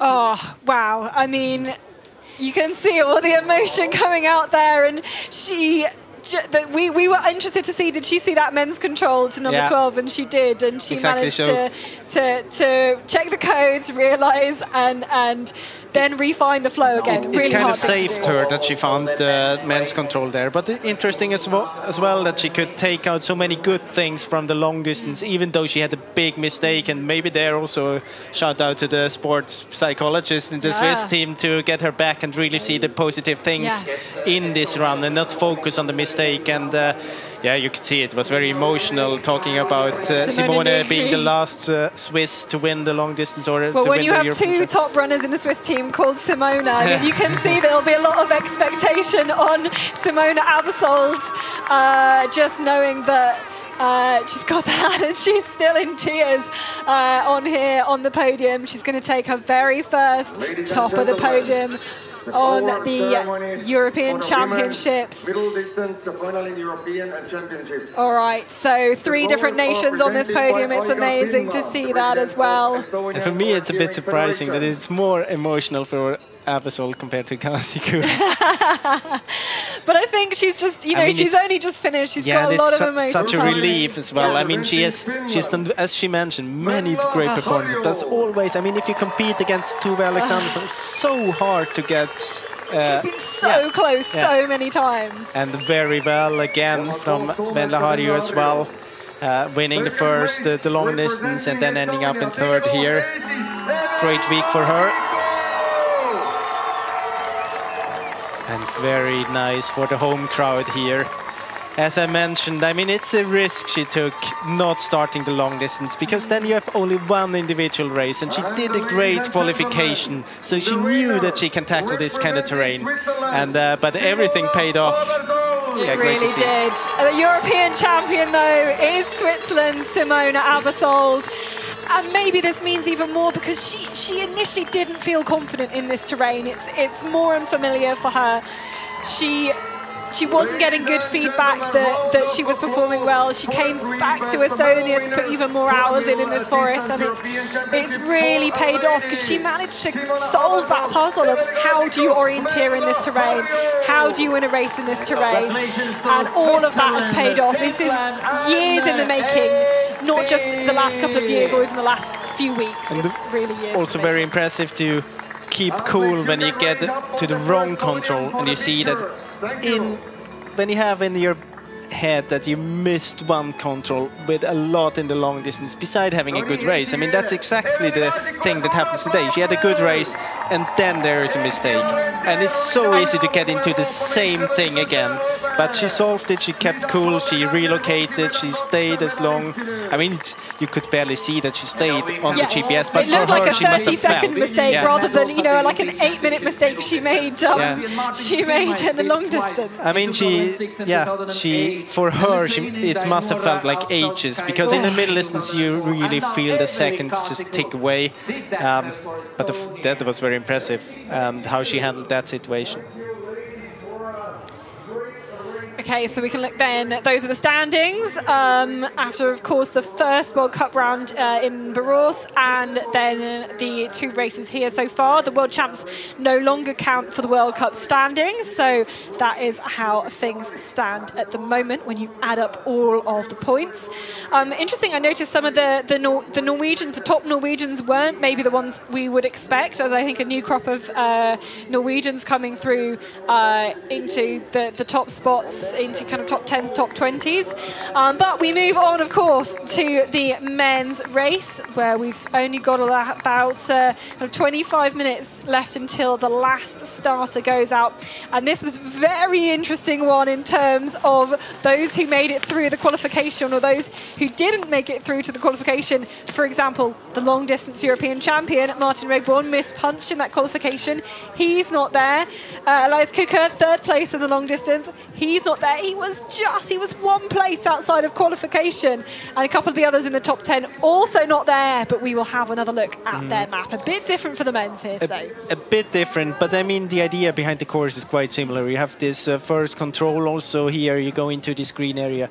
Try to adapt here in the beginning. It's not very difficult here, but it's the same difficulties as in the women's race. Be careful when you enter the green. And then here again, route choice, not exactly the same route, but quite similar options. You can go to the left, what we have seen was faster in the women's race, or you can go around. I don't think it will pay off, go straight, but maybe sometimes it's a bit different between the women's and men's race, so let's see. Control 8 and 9, you go into this very dark place there. I mean, you don't see a lot when you enter, but you have good help before, so you're quite sure where you enter the green area. So it's not just about luck then. You go into this more open area around control 12, 13, 14. Be careful with direction. We have seen that in the women's race. Even though it seems easy, there are some difficulties. Then control 16, 17, 18. Really be careful. In this area we have seen mistakes. Control 19, in my opinion, a bit more difficult from this direction. You have a possibility to go around to the left. 19, 20, also this one different. You will have some of the tracks from the women's race there as a help towards control 20, so maybe it tracked up a bit, but of course it doesn't help you with the direction to the control. Again, also here in this race, it is a big advantage to be one of the last starters. I mean, the early starters, kind of the water carrier kind of guys for the others. Taking one for the team. They have to take one for the team. So we have some big names in the beginning. For example, Kasper Fosser, but it's so hard to be fast in the beginning, and this really is not a total reset after the qualification. You still have this disadvantage if you missed in the qualification, because you have a worse starting position. Yeah, it's going to track up, especially in those open areas, the later starters. And of the last 12 starters, only 3 of the men finished yesterday's, 2 days ago, the long distance. Many of them weren't even entered for the long distance, or didn't start, or mispunched. But we can have a look at some of the those who started early, those who didn't have a good qualification, Magna Daly being one of them, to see where they will end up, because really it's hard for them to do well at this point. He has knowledge that he had the problems in the qualification, and he also knows about, he will notice that if he doesn't know him beforehand, he will notice on the way to the second control that it's not an advantage to go out first, enter these yellow areas and set the tracks. So it is tough for the early starters. Yeah, and Magna Daly into the finish is currently in 4th place. So 2 minutes down at this point, and I think we will talk through some of the other leaders. Here's Emil Svensk. He was number 12 starting out there, and of course 5th place in the long distance. He is the European sprint champion. Maybe, it's not, he didn't start so early, so if you are mid-competition, you also have the women's race before, so it might he's still in track 12th place, only 6 places behind Magna Daly, so it's still pretty early. Yeah, but you have to swim. I think it will track up already after a few runners, but it is early still. It's not an advantage, neither for him, but it gets better and better with every runner, that's for sure. It really does, and fighting through some of this terrain. And in this part here, of course, it doesn't matter at all. The starting position here, it's not tracking up. He had a good race. Yeah, he did have a good race. When he finished, he was in the lead, actually just ahead of Kasper Fosser. We'll get his time as he comes into the finish, but spoiler alert, he's not leading anymore. We've just had a whole group of people into the finish who I'm sure he'll catch up with very, very soon. Kasper Fosser, of course, is another one we were chatting about, 4th place in the long distance. And we've talked so much about Kasper Fosser this season already, and the difficulties he's had, and really fighting back to be able to perform at those sprint world championships and take ultimately the win there in the sprint race. But I think he has a bit of a similar approach when it comes to orienteering as to Alexanderson. For him, there's only one kind of gear, and it's full speed. Yeah. And saw that in the long distance, we saw that also in the middle distance qualifications. It seemed that he overpowered it at some parts from time to time. He did a good long distance, but if you remember back in 2021 last year, long distance races. Yeah, he would not have needed to be in top shape to win it. Yesterday, the technical performance was just not good enough. And he strikes me as well as a bit of an all or nothing runner. He likes to win, or it's not good enough. It's very often all. Yes, it is very often all. Already 2 World Champs golds for him, loads more other wins in the World Cup circuit, and we can have a little look. Algirdas Bartkevicius and Johansson here. Anton Johansson is our current leader. Look at that time, 35:57. Such a talented runner as a junior, and then the first senior years you could see that he is just everything you need to be a top orienteer, but he struggles often with injuries. And it's nice to see him back. It's nice to see him in good shape here. And look at the time. It's 35:57, 2 minutes ahead of Loika Penn. Yeah, so he caught up Loika Penn, he caught up Algirdas Bartkevicius, and the 3 of them were able to go around together. Let's have a look. So look at the route choice here, as in the women's race. Many of the top runners go around there to the left. Then into this area here, it's not as crucial from the beginning. You get a bit more time with adapting to this new part, because you have a long leg from 7 to 8 and you can cross this difficult part, so you get an indication there how difficult it is. But you see also here that Johansson, he's just so good in reading the map in high speed and get every single detail there around control 17 and 18. Maybe a little miss for Foster at 18, but oh goodness me, that is really well done there.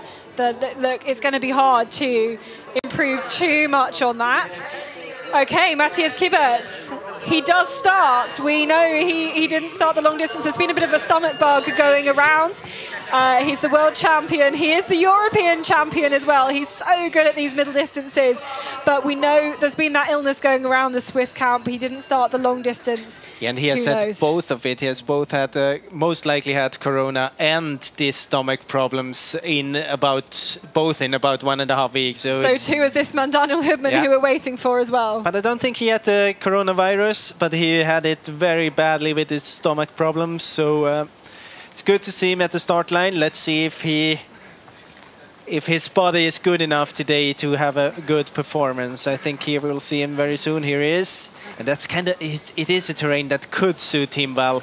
He's very strong working with the compass, having direction, even though you have to adapt and go to the left and to the right every now and then. So this is one of his big skills. And of course, he has the routine as well to perform well here. So and also he has been here before the championships in Estonia.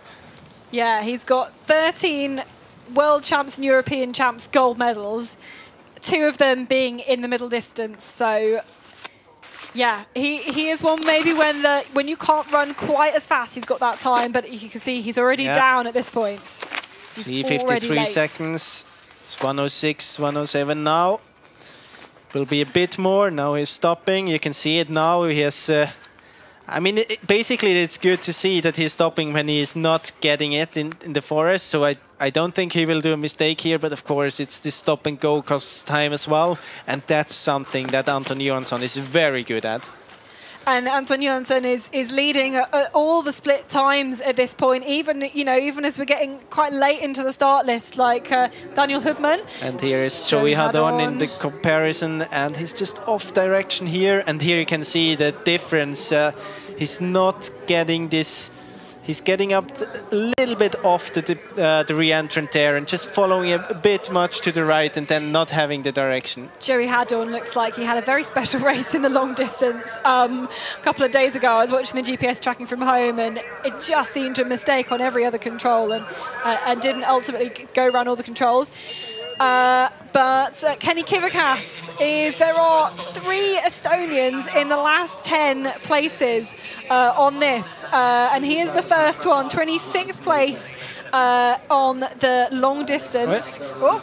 Struggling a bit here right from the start, but also he had a good qualification. He's kind of the only Estonian that had a good qualification and still decided to run the long distance. But as I mentioned before, the others all had struggled with injuries earlier this year and didn't want to risk anything at the long distance when they have such a good position for the middle distance.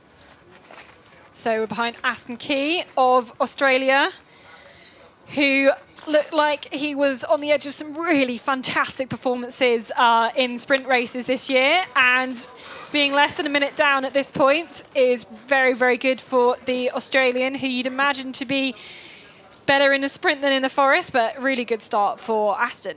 And here we have the comparison, Kibbutz, Johansson. Usually it's not a good sign for the one compared with Johansson. It's a bit on the Hadon route, but not really as extreme. But look at it, it's already half a minute at control 1. Of course, there's time left, but we haven't seen Johansson doing a mistake on the whole course, so you have to do it physically to win it back. Max Petterbeimer then into the second TV split. And again, these TV splits are the same for the men and for the women. And you can look some Swedish domination at this point. Running together with Olli Oja now. Guess. Aro Aho it is. Waiting soon for Oja now, but he started 2 minutes behind. Beimir.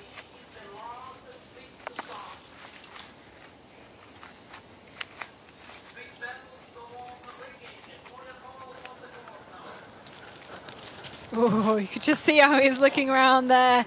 And this is the case where you've got your 4 pairs of eyes helping out. You're trying to do your own orienteering, but you're always going to pay a little bit of attention as to what the person next to you is doing.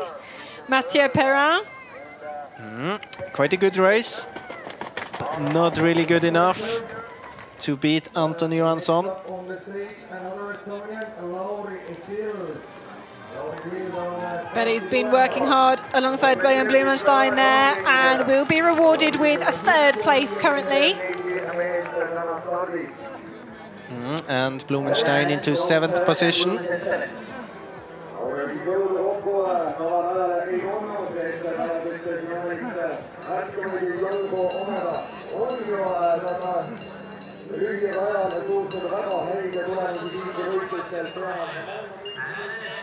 All right, then back at the start with Florian Hovald, who didn't run the long distance. Well, he wasn't due to run the long distance either. He has a bronze medal in the World Champs middle distance back in 2018. That was in Latvia. This is Olli Ojanau. Yep. On the way to the 2nd TV split, so he's still some time left there. 1 minute behind at this point. There are many runners around 1 minute behind. And Olli Ojanau was such a great junior, taking 6 JWOT golds. But now, you know, maybe a bit of a dip when he moved into being a senior. It's so hard to progress and go from being a great junior to being a great senior immediately. It's only people like Kasper Foss who've been able to do it. But he seems to be getting, you know, now reaching kind of maybe having a little bit more of a breakthrough in the last couple of years. Yeah, but sometimes it's also when the runners really good as juniors. It depends very much on how much they train already as a junior. Because if you train 700 hours a year already as a junior, how could you improve that by very much? But if you build it up very slowly, of course, you might not be a successful at JVOC, but maybe later on. I don't know anything about the training of Ojanau, but often when you have juniors that are so good in junior level and then have a hard time to improve, then this can be one of the reasons at least. Okay, so Hadorn dropping a little bit more time now between controls 5 and 7. But of course, remember we saw him with that mistake to control number 1 and already down outside the top 20 at this point. Much more kind of closer times in the men's as we would probably expect.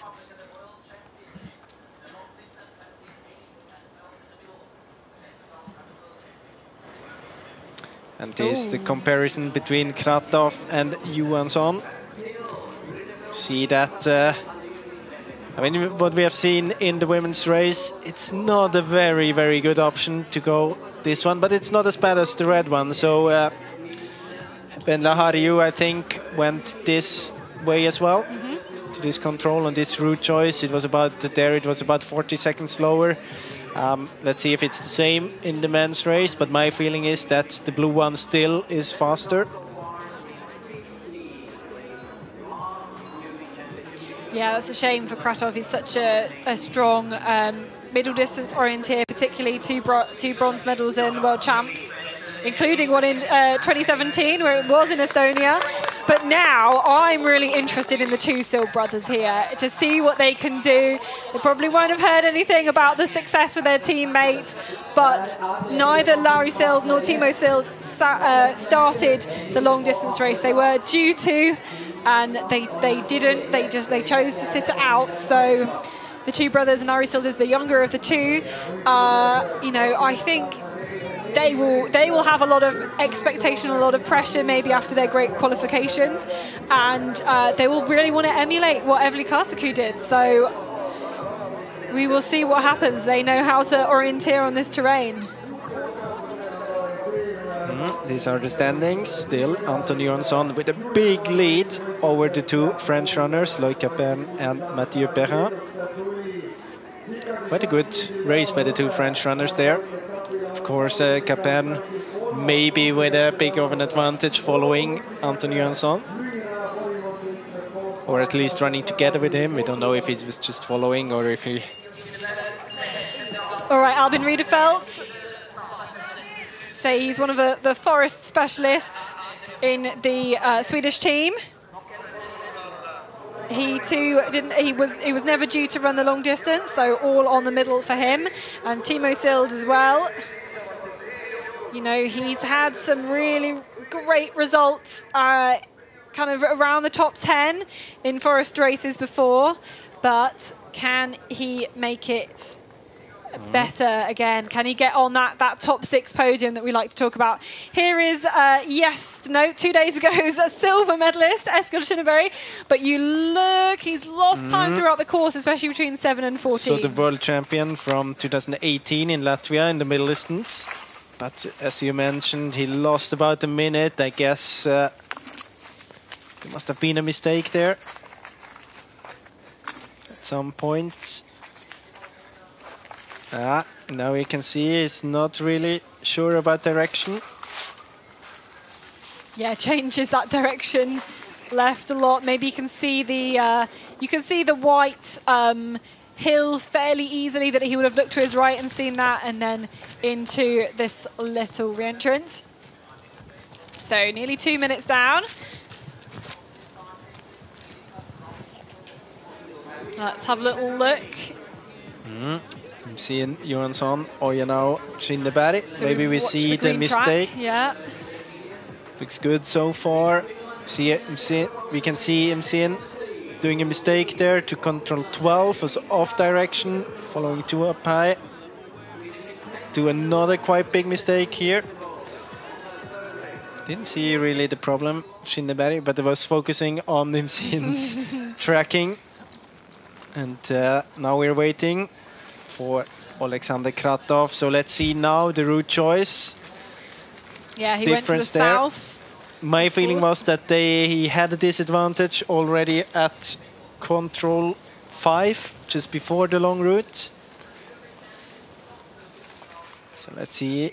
Soon we'll see the split, I guess, at control 5.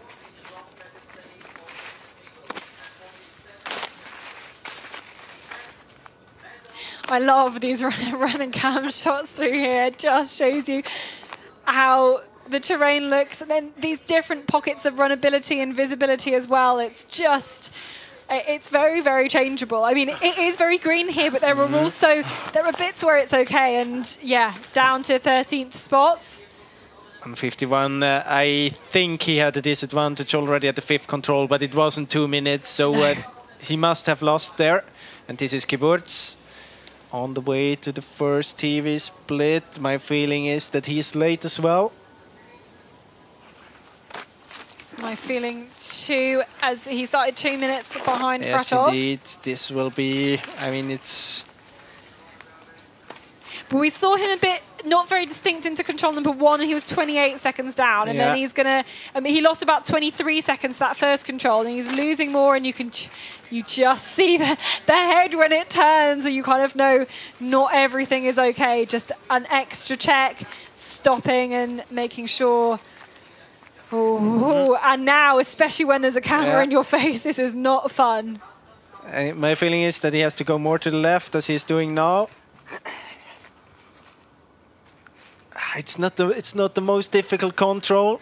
It's quite open there, but it's the thing is that right when you enter the forest, the visibility drops as soon as you're in. Yeah, and there are some trees lying on the ground, so you kind of want to avoid them, and then you go off direction, and you have to get back there. Otherwise, you can see the control 7 there. You see that on like 5 to 6, Johansson was 14 seconds faster compared to Kiburts.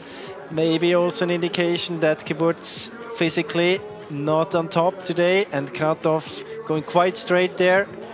Oh, 140 though, lost. But for that route choice.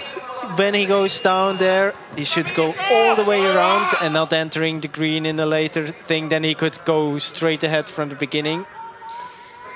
Mika Kimmela, he was the last of the Finns to go out. He took top 10s in both forest individual races at Walk-in 2021.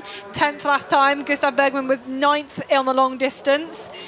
And he is missing something, very much like Simona Abersold. He is missing that championship gold. He has, of course, also won World Cup golds before, but they weren't in a championship race. Yeah, and not an individual one. Not an individual one, of course. He's won relay Relays medals, and of mixed course. relays. And Many of those. But yes, he's cited many of the relays. But I mean, he's always kind of a favorite, and you always have the feeling that he's so strong now. His shape is so good when you see him in Scandinavia, and then you go back, and it is the championships. He so far never really got it together. But maybe today.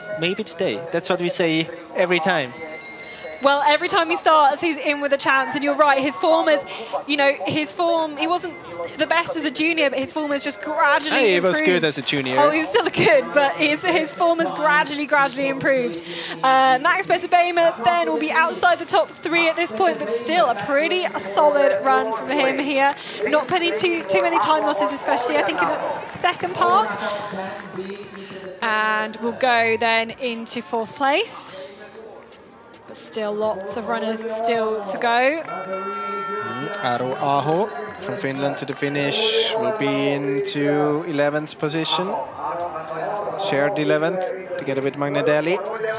And then we wait for Olli Ojanaho. Here he is. Here is the other Finn. Where can he end up? Can he end up in a medal position at this point? He was 1:33 behind at the second TV control. It's increased a little bit. Almost matching that high speed of Johansson. Olli Ojanaho into a very solid second place there.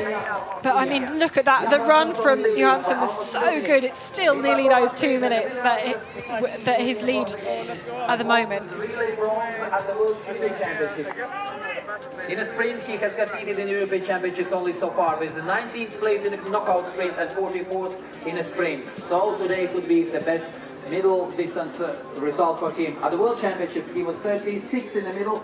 Here we have a comparison between Florian Hovald and Anton Johansson. Quite similar speed here. Quite similar approaches, maybe a bit more straight to control 5, then different exit. And I don't think this will pay off for Hovald, entering at the worst possible position into the green. He was 4 seconds ahead of Johansson at number 5. And he will be far off the pace of Johansson. I mean, he will be 1.5. He will lose at around 140, 150 as Kratov earlier. So that's a pity for the Swiss. That's too much of a risk.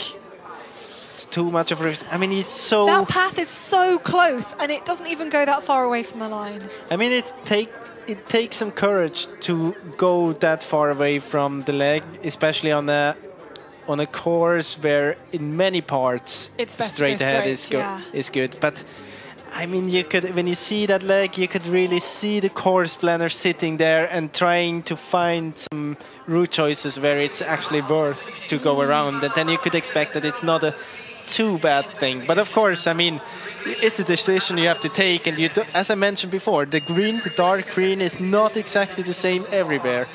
But it's not good at any point. No, goodness me. Thomas Grivda, we just saw there, who's the last starter. I'd say a little bit more of a sprinter, but of course won his heat. So really managed to figure out how to orienteer well in this terrain. Kenny Kivakas, though, on home soil, he's losing time here already and on his way to control number 7 this first split. And yeah, that's not really... That won't be it. He's too far off to be really high up in the result list in the end. Even though, of course, he can win back a few positions here if he has a clean race, but yeah, he won't get up there and do the same as Eveli Kasiku. But it is the first of 3 Estonians here at the end of the race. So back behind Aston Key, where was Aston at our first split? He was in 7th place, I think a couple of minutes behind. Has lost a little bit more time. He was 55 seconds behind. This Florian is Florian Hovald, Hovald. let's see the damage then. He was 4 seconds ahead, or just 1 second ahead now, at the And now he's off. 5th control. Still some seconds to go to the control. Maybe about 20-25 seconds from here, or from the entrance. And of course, he won't really know unless he gets caught by anybody that route choice was bad. I think he gets a feeling that if he gets stuck, that it's at least that it wasn't fast. But of course, he doesn't know how much time he lost. And 1:27, of course, in this position here, he's only in 12th position. But in the finish with 1:27 behind, you're in 2nd position right now. So we'll see how that race And I mean, he has the speed because he was in front of Anton Jönsson in the beginning of the race. He's just got to keep that flow, keep it going. And especially as it changes, the type of terrain changes and the type of orienteering changes. Eskil Shinneberry then here, he will maybe go into a new 3rd place for the Norwegian silver medal in the long distance. It won't be the medal today, equal 3rd at this point, but a much better long distance from him. Sølvmedaljvinneren Eskil Skinneberg går på 3. plass, men i dag. And here we have Lauri Sild as well. He was in contention. He was even in the lead at control 5, but also he not with the best route. And I think it starts to be fair to say that this is the decisive leg here. If you don't get the right route here, then you're quite off the pace already. Even if you execute it well, the other ones, you will lose about 1 minute. Here he is. There is Lauri Sild, but I reckon it was about the same time loss as Hovald or even bigger. Yeah.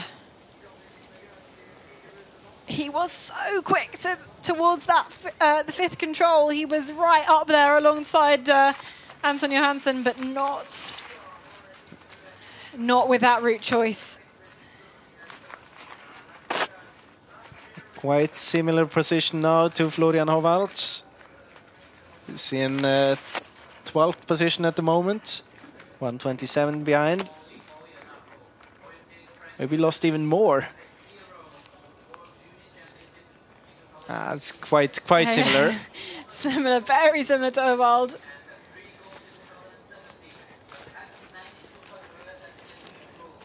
It's Albin Riedefeld. So he on the way to the first split, and I think this is a better time now because he started right after Lauri Sild, 2 minutes behind. Maybe not the fastest time, but one of the fastest times. Another Swedish runner with a good start here.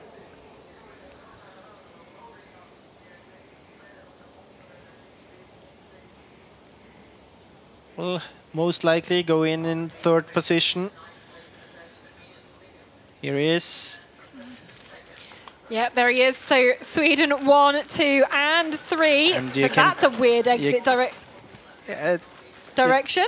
Yeah, I think he will try to run around the green area and not go totally through it. As Anton Johansson did as well. You have keyboards here. As we said before, it's usually not a good sign if you see someone compared to Johansson. You just see the difference in speed here. And then you have the mistake again, but you could also see the difference in the speed in orienteering. Maybe that keyboards is not on top physically, but speed he is running at and orienteering at Anton Johansson is just incredible. He is absolutely on fire, and I wonder where he caught the other 2 runners, because that'll have given him a lot of confidence to know where he was at there, and then you've got 6 eyes going around together at that particular point. I really wonder where he managed to catch them, but goodness me, that high speed just looking fantastic on the GPS tracking. And I mean, he's still in the lead at the first TV split. And there are not many runners left, only 2, I guess. Maybe now 4 runners. Timo Sild, Mika Kiermula, Gustav Bergman, and Thomas Krifta.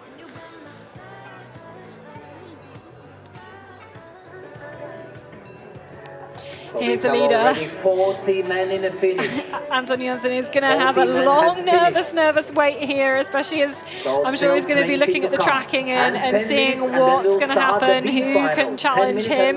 But he will have that confidence of knowing he's had a good race all the way around.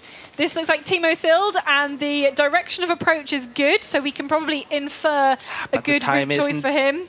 Time is off the pace. Yeah, he was off the pace even at the pre-warning control, which was control number 5, so the one before this one.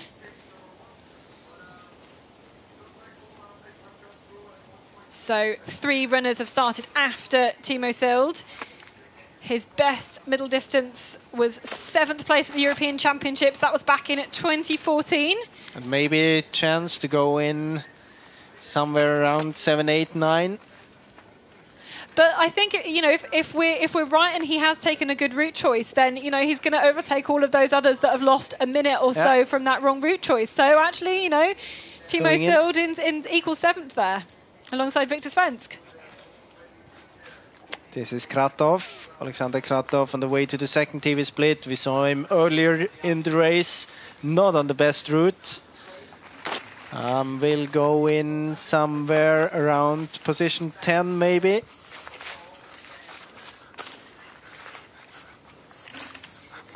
There we have Rolf Street at the moment, 9th position, 3:17 behind. He is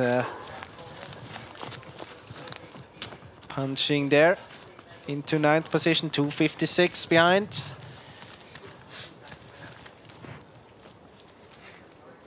Really aggressive running through there. Here's Daniel Hubman into the finish. What has he managed to do today? It will be outside the top 6. Will he get into the top 10 at this point? I think by the time we have some of the faster runners through, it will not be outside of the top 10 for Daniel Hubman. He will not add another medal to his impressive tally. But we know also he hasn't been feeling well the last couple of days. That illness that has kind of pretty much spread its way through half of the Swiss camp. More than half the Swiss camp, I would say. I think, yeah, Daniel Hubman and Matthias Kubert affected. But his was really lying flat the day of the long distance and also yesterday. So it's very hard if you don't feel on top. It's not only that you can't push your body that much, but it's hard to get a good feeling on this course anyway, and then you add these factors on top and it makes it just difficult. And here we have Kirmula, see who's struggling, and we see Gustav Bergman had a really good position there, kind of the same situation as for Hovald, and then losing a lot of time here. He was 13 seconds ahead, and it's going to be really, knowing how good Anton Johansson's, the rest of his course was, it's going to be really hard to catch that. Can tell that Kirmula has lost control here, just turning around the head, trying desperately to get in some features he can navigate with. Now I think he spotted the control, here it is. 26 behind and to 14th position. But if we look at the big gaps at the finish, you know, there's still things that can be done there. So Gustav Bergman, we know, went straight to this control to number 6. It was not good. He was 13 seconds ahead of the current leader at the control before this one, and this is not good for Gustav. We expect him to come from the right there through the bushes. This is Ruslan Glibov. Didn't see him so far in the picture, but it's okay. So if we think we've got Olli Ojanaho in the second silver medal position at the moment at the finish, he won't be quicker.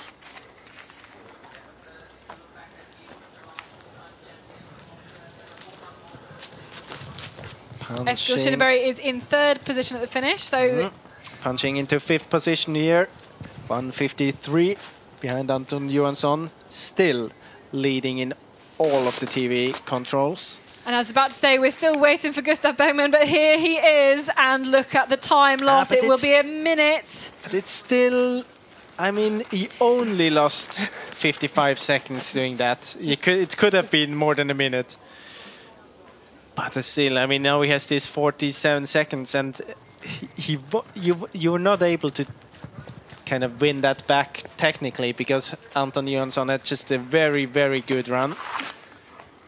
This is Kiburz on the way to the second TV split, but we have seen that before. He not a good start into the race, not a good middle section either. Yeah, lost, that missed the control 3.5 minutes between control 7 and 14, and now struggling again. Yeah, we know he made that mistake. We can see it on the GPS tracking at control number 10, and just falling back and back in this point. And it's kind of the same thing for him as for Hoopman. I mean, he has been off both having coronavirus most likely, and then also adding the stomach problems. And I mean, yeah, as we said before, it's not nice because you can't push your body so fast, but it's also not nice because on top you have to focus all the time, and it's as soon as you start to do mistakes, I think it's even harder to keep focus. We follow Aston Key then into the finish. It looks like it's going to be well into the top 20 at this point. Really great result then for Aston Key. Can't wait to see what he does over the next few years as well, getting more and more experience under his belt. So 19th position for Key at the moment. Sprint is his best discipline in orienteering sports. Okay, let's have a look. Yeah, this is Riedefeld, Orjanau, and Johansson. You can see Johansson choosing this small depression, the hill, to navigate with here. Here it's actually quite okay open to control 9. It's not as green as it looks like, or not as dense as it looks like. Now we go well to 10 as well. Oh, small miss from Riedefeld, but not too much. Just a little bit further behind. Good direction to 12. Also from Riedefeld. This is Hovald, Florian Hovald. If we remember, he was ahead at control number 5 and then did that route choice error, but we saw he had really good speed, so this is good. Yeah. But this is the control before, though. This is not the control where we get the time. No, but if you look on third position, Olli Ojanau, 1:33 behind. Takes around, let's say, 35 seconds maybe from one control to the other. Yeah, look, he's caught up time compared to control number 7 after that route choice. So, you know, he was 1:27 behind. It's such a shame with the route choice there. It's been so decisive for this race. Heading down here. Oh. This is just, you can see here, it's so hard. You can see how he's going down with his head to try to get some features. And there's so many fallen trees as well. Bit more to the left, not to the left from this position, more to the right. And now he's doing a mistake. Oh, not good here. I think he was to the right of the hill. Yeah. In the green, you actually don't want to be in the green for this one. You want to be in the whites. And now this is just going to get bigger and bigger and bigger. You can feel it. And the thing is as well, you don't see the features around. You have all these fallen trees that make it difficult to keep direction. Shake of the head and there. You have the cameraman that puts the camera in your face all the time. This is the worst possible feeling, I think, to be kind of running round in circles and having the camera follow you as well. It's really not very much fun, and he's going to have to try and find something definite to relocate on, because, I mean, just look around. Everything kind of looks the same, but there we go. Here lost about a minute here. Yeah, I'd say even more than. And I mean, that could be even a top 5 position he lost there. Let's see here. Well, the mistake will be then at control 18. So this is the comparison between Ojanau, who's in second position, 1:48 behind Johansson in the finish. Hovald here. Oh, it's control 16 is missing. Yeah. Just a kind of sliding down too far to the right there. Yeah, and you just have that direction mistake coming out of control 15. You're not, you know, And a it's few not the, degrees off in your compass. not the and best that's direction out from the control leader. No, you've got to try and recover from that one. Here's Albin Riedefeld. And this is quite an okay time as well. He has one control to go. It's the same situation as for Hovald before, but a better time here. This is looking pretty good. We saw good speed here as well. Yeah, maybe. See, it was only 15 seconds at control 5, 16 seconds at control 7. So quite similar speed. Small disadvantage from the beginning, but you can also see that even if he is doing good race, it's hard to win back those 19 seconds because Jönsson didn't do any bigger mistakes either. So you really have to do it physically, as it looks, at least from the parts, from the bits we have seen. Oh, okay. Now look at this, 6 seconds. Now you can make a difference. Now he can strike. He'll have no idea what's been going on in the forest ahead of him, but the 6 seconds there. And we look back at the finish. Kratov, Alexander Kratov from Ukraine into the finish there.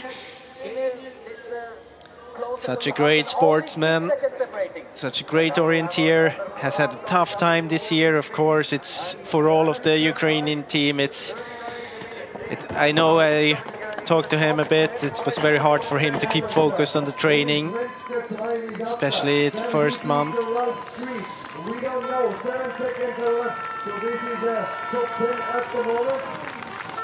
So we'll be top 10. We'll go 1 second slower than Ralph Street. So 9th position for him. Pretty consistent race behind Larry Sild now, who we saw the route choice to number 6. We saw him penalised because of that and dropping more time now here. On his way to control number 16. It should just be in here, yep. So same time as Ralph Street, who we know currently in the finish is 8th. So still the chance for a quite good result. You see the mistake here.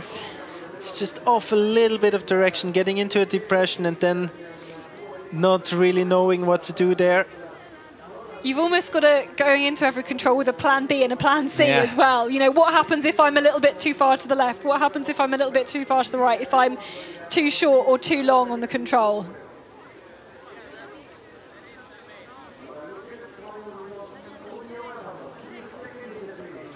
Okay, standings then at split 2. We haven't seen everybody through this point yet, but these are the standings. Sweden 1, 2, 3 and 5 at that point. But really looking at Albin Riedefeld, the only one at this point who's being able to challenge Anton Johansson, who is in the lead at the finish. And we also know that Svensk and Beimer, they dropped down in this final part of the course, being on 6th and 7th position in the finish. So here we see Riedefeld compared to Johansson, and it's a really head-to-head fight here. Bit more straight by Johansson, but the faster running here, faster orienteer from as long as he's distinct at the control, yeah, looks good. It's hard to say if the GPS is really well positioned, because you can see that they I think they're about the same. I think that they're off slightly parallel to each other, I think. Oh, they are neck and neck, those two. Oh, nervous times for Anton Johansson, watching his teammates contend, watching the GPS tracking, but actually he's pretty happy there. He should be, definitely. He really should. Enjoying, of course, who wouldn't be enjoying with such a time? He really is enjoying that leader's position on the leader's chair, and this is why. Come on, look at this, 1:48 still at that. But I mean, he's looking at the run of Albin Riedefeld, of course. Yeah, of course. But you know, he knows he had a good run for the rest of the course as well. So he knows it's close, but he knows he's already done a good job, and you can't get too much better. And you know, there's still a lot of controls. There's a lot of green to go through. But you also know that maybe runnability got a little bit better for Riedefeld in the end of the competition. That's here. True. Because Johansson was quite an early starter. Yeah, especially going through the yellow bits, 18 to 19, I think that's going to help a lot, and maybe even towards the 20th control, and then lots of long grass towards the last part as well. So we'll see. Timo Sild, this is control number 15.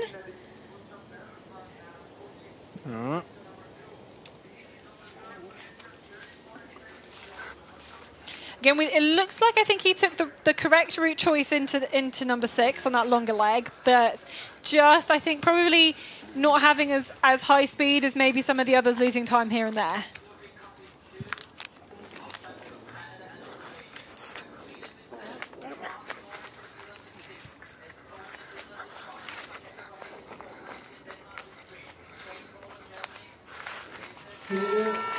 Okay, back to the finish. Here's Ruslan Glebov. It's going to be in the top 10 for him. Just behind his teammates. What, 5 seconds between 2 Ukrainians. And some consistency from there. Matthias Kibert. I mean, we've spoken of his problems with illness in the run-up to this, but there was mistakes as well, most notably to number 10, and then losing other bits of time, I think, here and there as well. He won't be happy with that, but they can't all be your best races. At least that's what I tell myself anyway. It's a tough day again for the Swiss team. This is Gustav Bergman, and I think this could be quite a good time on the way to the second TV split. So he's 1 control to go, but I don't think he's far off. He's some, let's say, half a minute, a bit more to go from this control before. It was 35 seconds behind at control 14. A little bit better speed between control 7 and 14 in this more open area. Can see quite attacking style here, running and orienteering through the green area. Together with Mika Kirmula. Yeah, you have to drop down that slope and then just be really direct, and so he was. That was 11 seconds faster just from control 14 to 16.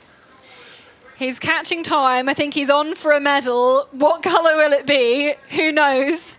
But he's certainly going in the right direction. Let's have a look then. Riedefeld and Johansson. You can see now it's definitely an advantage for Riedefeld. Haven't really seen that bit of for Johansson. Oh, he's going different route. We haven't seen that before. I think it's not too bad, but let's see. Oh, it's good. If he came up that way first time, I think it was he would get the feedback that there's a good track down there. Just quite similar, maybe a little bit better. Because that bit along the edge of the open, that was where it was really good in the terrain. So, whoa, Riedefeld, what can he do? Kenny Kivikaas, though, into the finish. He's going to be outside the top 10 after really good qualification. He's going to go better, though, than his long distance result in 26. He should be pleased with that. In fact, he's never been in the top 15 at a major championships before. Will this be the day? He'll be in that top 15. Good performance from him, and we know Larry Sild, Timo Sild, not having the best, you know, having okay races, but not super good like Eveli Karsaku. Will he be the best Estonian today? Yeah, Kivikaas goes into the 12th place, losing 4 minutes, and now Swiss fans will wait for it. May well be his best result at these championships. Florian Howald in here. Oh, he's had a bit of an up and down competition. Was really strong the very, very first half. Looked like he had strong speed as well. But if he would not have missed that control, we saw him in the picture, then it would have been a really good race here. I think he would be in a medal spot if it wasn't for that mistake, even with the route choices that he took. And even with this mistake, it's still a chance for the top 10 here. Just showing how good of a speed he had. Yeah, so much of that course was done right for me, for Florian Howald. It's just such a shame that there's the route choice and then that mistake that we unfortunately saw on camera, just pushing him down outside the top 6. We have pre-warning for Albin Riedefeld. Here he is. Albin Riedefeld looks surely on for a medal here. He had a big gap at 21. This is good enough. But this is going to be good enough for Albin Riedefeld here. He's going to be the new European champion. I think he is very good on it for this one. That route choice as well to number 20. Fantastic stuff. And Riedefeld takes the lead here. Looking good to be the new European champion. And you mentioned it, I mean, it's not a typical Riedefeld route choice between 19 and 20, but I mean, it just shows you how well prepared he is for this competition. He avoids the green when he gets the chance to, and in the finish, I mean, it's 17 seconds ahead, and I think the gold medal. I think the gold medal as well. I think there's one man who could possibly challenge, and that is Gustav Bergman, but I think he will end up with a medal, just of what colour. It will be, I think this last route will be decisive, because I don't think that Gustav will go around. No. I have a hard time to see that, and if he can execute this really in an attacking style and don't miss, there might be a chance that he can get close. Yes, the top two, congratulations there from Anton Johansson to Albin Riedefeld. They have got medals, those two men. And it could very well be Sweden 1, 2, 3 here. Oh, and think about the relay tomorrow. Oh, good position, very good position for the relay. After maybe, I actually think in the women's a lot of disappointment for Team Sweden, and usually it's the other way around. Usually it's the other way around. It really is. Thomas Krivda then is in 12th position. He is going to be well outside the top 10, I think, by the time it gets to the finish. Well, you never know. There's been a bit of changes in the last section, but I mean, look at that. At the standings in split 2, Sweden have 5 of the top 6 positions at that point. Of course, we know it didn't quite go as well for Emma Svensk in the very, very last part, but we will see what happens. Here's Larry Sild then. And of course, he's going to be cheered home here by all of the home crowd. His older brother is still to go, started 4 minutes after. And he will probably be a little bit better than Kenny Kivikas, so will be the best Estonian so far. But maybe there was a chance of them doing a little bit better, or maybe on their day. But no, 13th place for Larry Sild. I mean, it's quite a good result, but regarding the qualification they did, you could hope for a little bit more. But I mean, it's a good result. You have him on 13th position. You have Kenny Kivikas on 15th. Might get in Timo Sild somewhere there as well. So if you have 3 Estonian runners in the top 15 or just outside, that's a good result as a team. And that's also a promising relay team then. Wow, yes, definitely. We have the same arena for all the competitions. It's quite strange. It's quite unique, really. So all the terrain is really quite similar around here. And let's see here. Now we have them in the picture. Johansson, Riedefeld. This really is the part where Riedefeld got ahead of Johansson. And you see that there's small disadvantage for Bergman in this section. Small mistake there, Johansson. Yeah, a small mistake for Bergman there, just maybe bouncing off the edge of that. And it's very much depending on how well he gets through the green areas here, Bergman. My guess is that he will go straight ahead. Yes, indeed. But it looks... Yeah, it looks a solid bronze medal for him. Yeah. It looks very good for the 2 others. If you think Ojana Ho is currently in the bronze medal position, I think you can't catch up that much.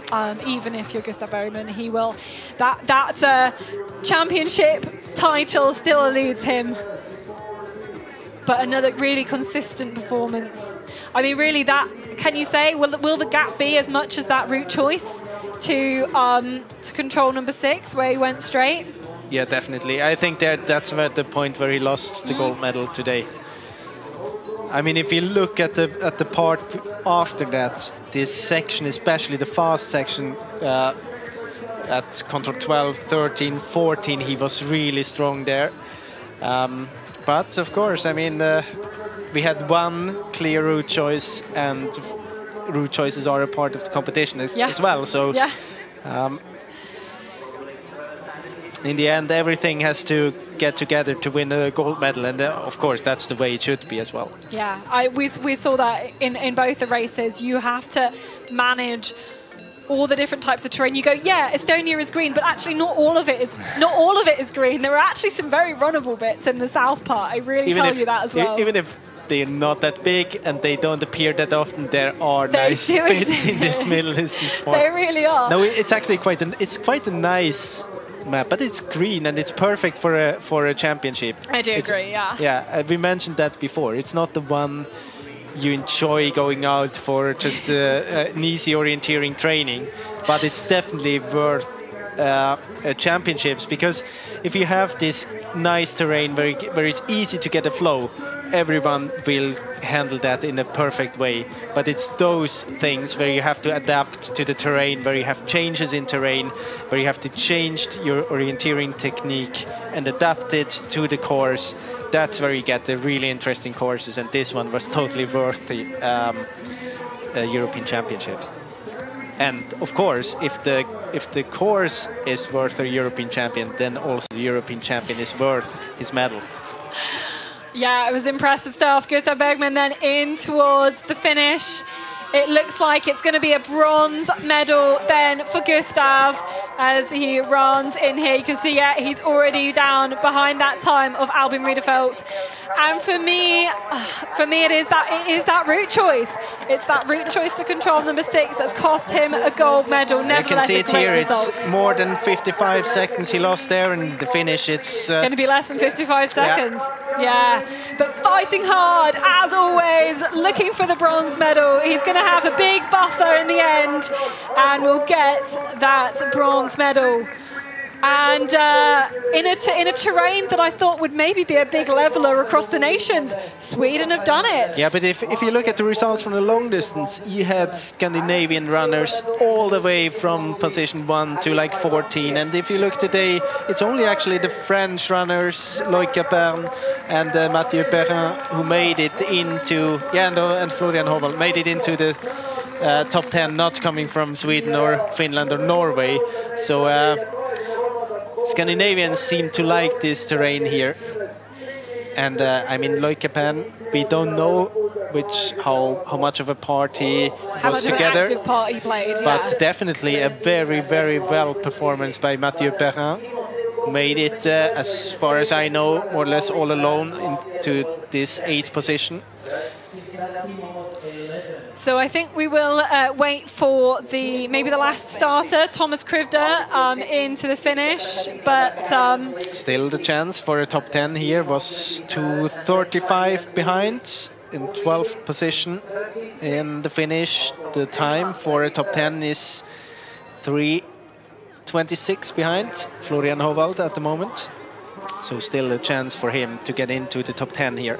But this is, looking at these final kind of stages, and maybe let's go back to something we were talking about earlier.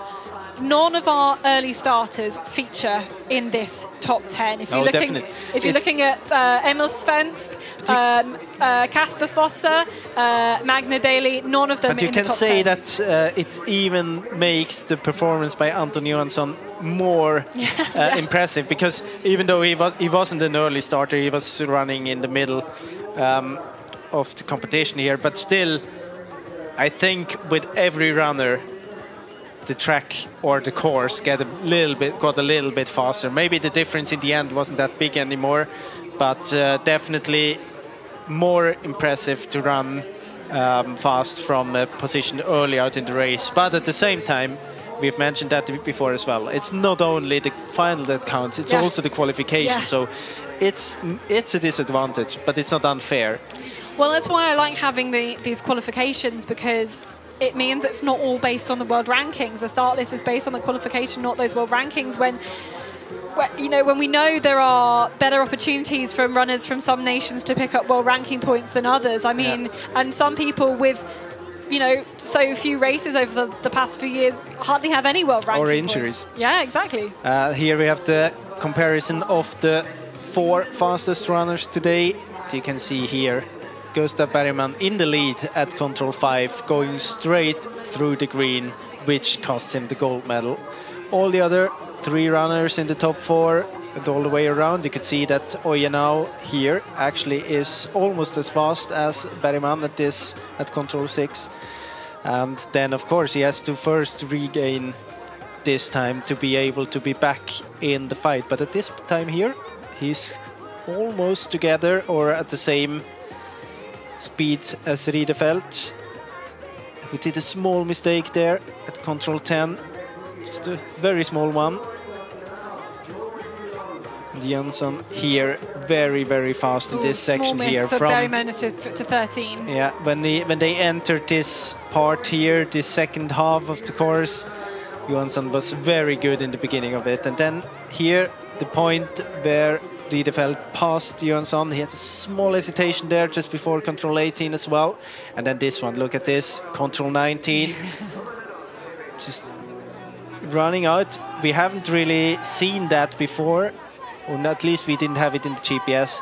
I was thinking about that when I was pre-running, but it's like when you had in mind the green before, in some parts it was quite okay. So if this green would have been as the one at control 18 where they came from, then it would have been faster to go straight. But you have to adapt. I mean, you see how the green is at control 19. You have to adapt, make a short decision, and yeah, make your decision there for the route choice. And now let's hear a bit from the winner from today. And Albin, congratulations on your victory. Tell us about your race. It was a very good race. I felt from the beginning that I had really good speed today, but I saw the course and realized that this will be really technical, so some small hesitations, but I managed to avoid big mistakes, and then in the end just pushing everything I had, so it was a very good race. And how happy were you about the execution of your race? We see a tough terrain, many big runners losing time out there. How were you able to do it so well? I think I realized that it was going to be tough, so I tried to, like I said, slow down a little bit through the technical parts and take some safe routes around a little bit to just be extra safe. So I think maybe it wasn't the best on each leg, but then in the total I think it was a good strategy. And did you have a good feeling out there that you could be running for a medal? Yeah, I felt like it's always hard to say, but I focused on this race for a really long time, and I knew the shape was really good from the qualification, and then I know I can be up there when I have a good race, so yeah. And this is your first international senior medal at a championship individually. How is that? I don't know. It's hard to describe. I've been dreaming about this for so many years, and now taking the last step up to the medals, it's amazing. And 3 Swedes on the podiums today. Why do you think Sweden are so good today? I think we had really good preparations, and we have pushed each other like in the last sessions here, and also I know this kind of really technical orienteering, it suits us well, both me, Anton and Gustav, so yeah, and then we just had a good day. And there are relays coming out tomorrow. Do you think we should look out for Team Sweden tomorrow? No, I don't. Yeah, of course. Yeah, I think we will have actually like 2 or 3 really strong teams. So it will be a big fight. But relay is always it's always something special. So we will see. Thank you and congratulations, Albin. Thank you.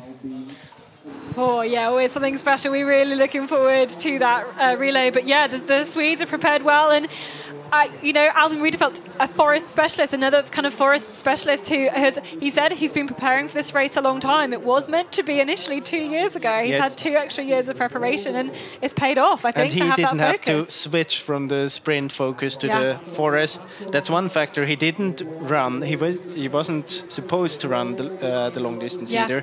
That's another factor. And one thing I noticed, like we had 2 Swedish winners here with Martin Rekborn and Albin Riedefeld, but it's not the ones we had maybe highest up on the list, but it just shows you how good of a team they have. I mean, so far we were often talking about the Swedish women's team, but also the men's team is so strong, and when I think he just named it perfectly there. They're so strong in this technical parts and this execution of this very tricky parts, and that was the key today. together with the clear strategy he had, not trying to be the fastest on every leg, but put every leg together and be the fastest on the whole course. I mean, we talked about this so much during the women's race. It's getting the right balance of the speed and the accuracy, and that is exactly what he did. He was able to maybe hold back on the speed a little bit, and what you lose from that, you gain in the accuracy. Really, I mean, yeah, really strong. That's exactly how you do it, and he's rewarded with being in the top 10 now in the World Cup standings. One race. Yeah, exactly, one race. I mean, come on, that's great stuff. And Kasper Foss is still well out and out leading the way with great results in Sweden earlier on, but yeah, not his terrain, really his championships so far for our current leader in the World Cup standings. But yeah, I think we've seen quality orienteering from our two winners today, really, from Albin Riederfeldt and from Simona Abersold, managing all the different parts of the race really well. Yeah, of course. Both of them had really good races technically. All of the medalists, at least in the men's race, had a very good race technically. Also, Gustav Bergman had a very good race technically, but he missed the route choice, and that was just that one decision, wrong decision too much. It was maybe just one wrong decision, but this just not good enough today. Yeah, no, so close. It seems like he is for so long, and yeah, we've kind of mentioned that there was so many fantastic Swedish women in the last few years, really kind of, again, like packing out these top places.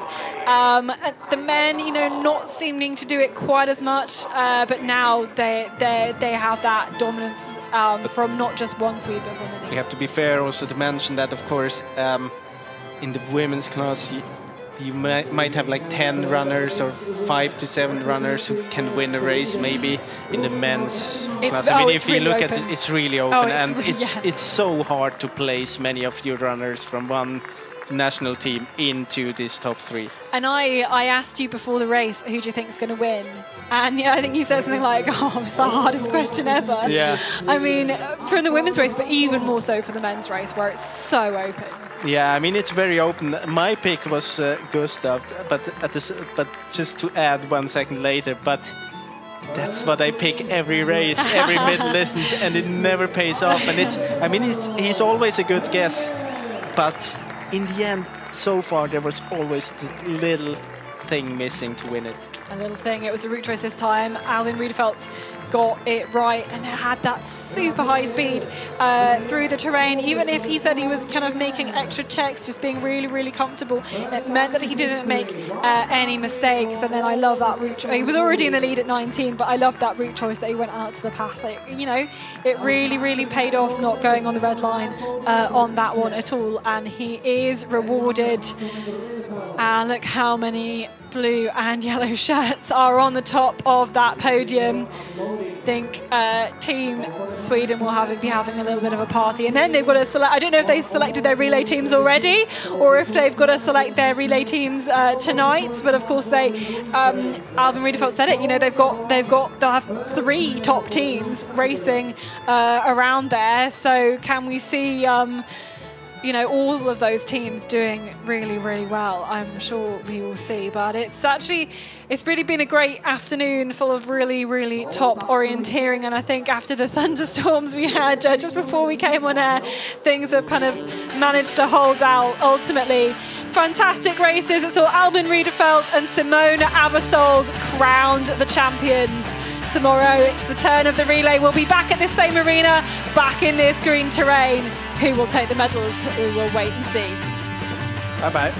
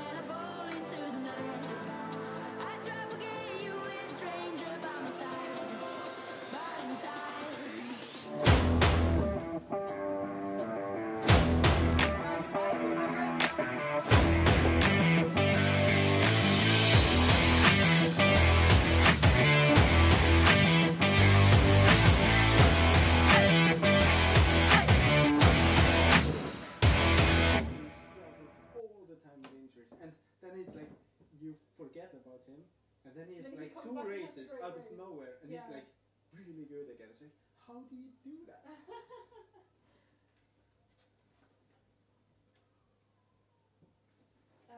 I'm just going to leave my stuff in here for a while, Yeah. or maybe Yeah. I can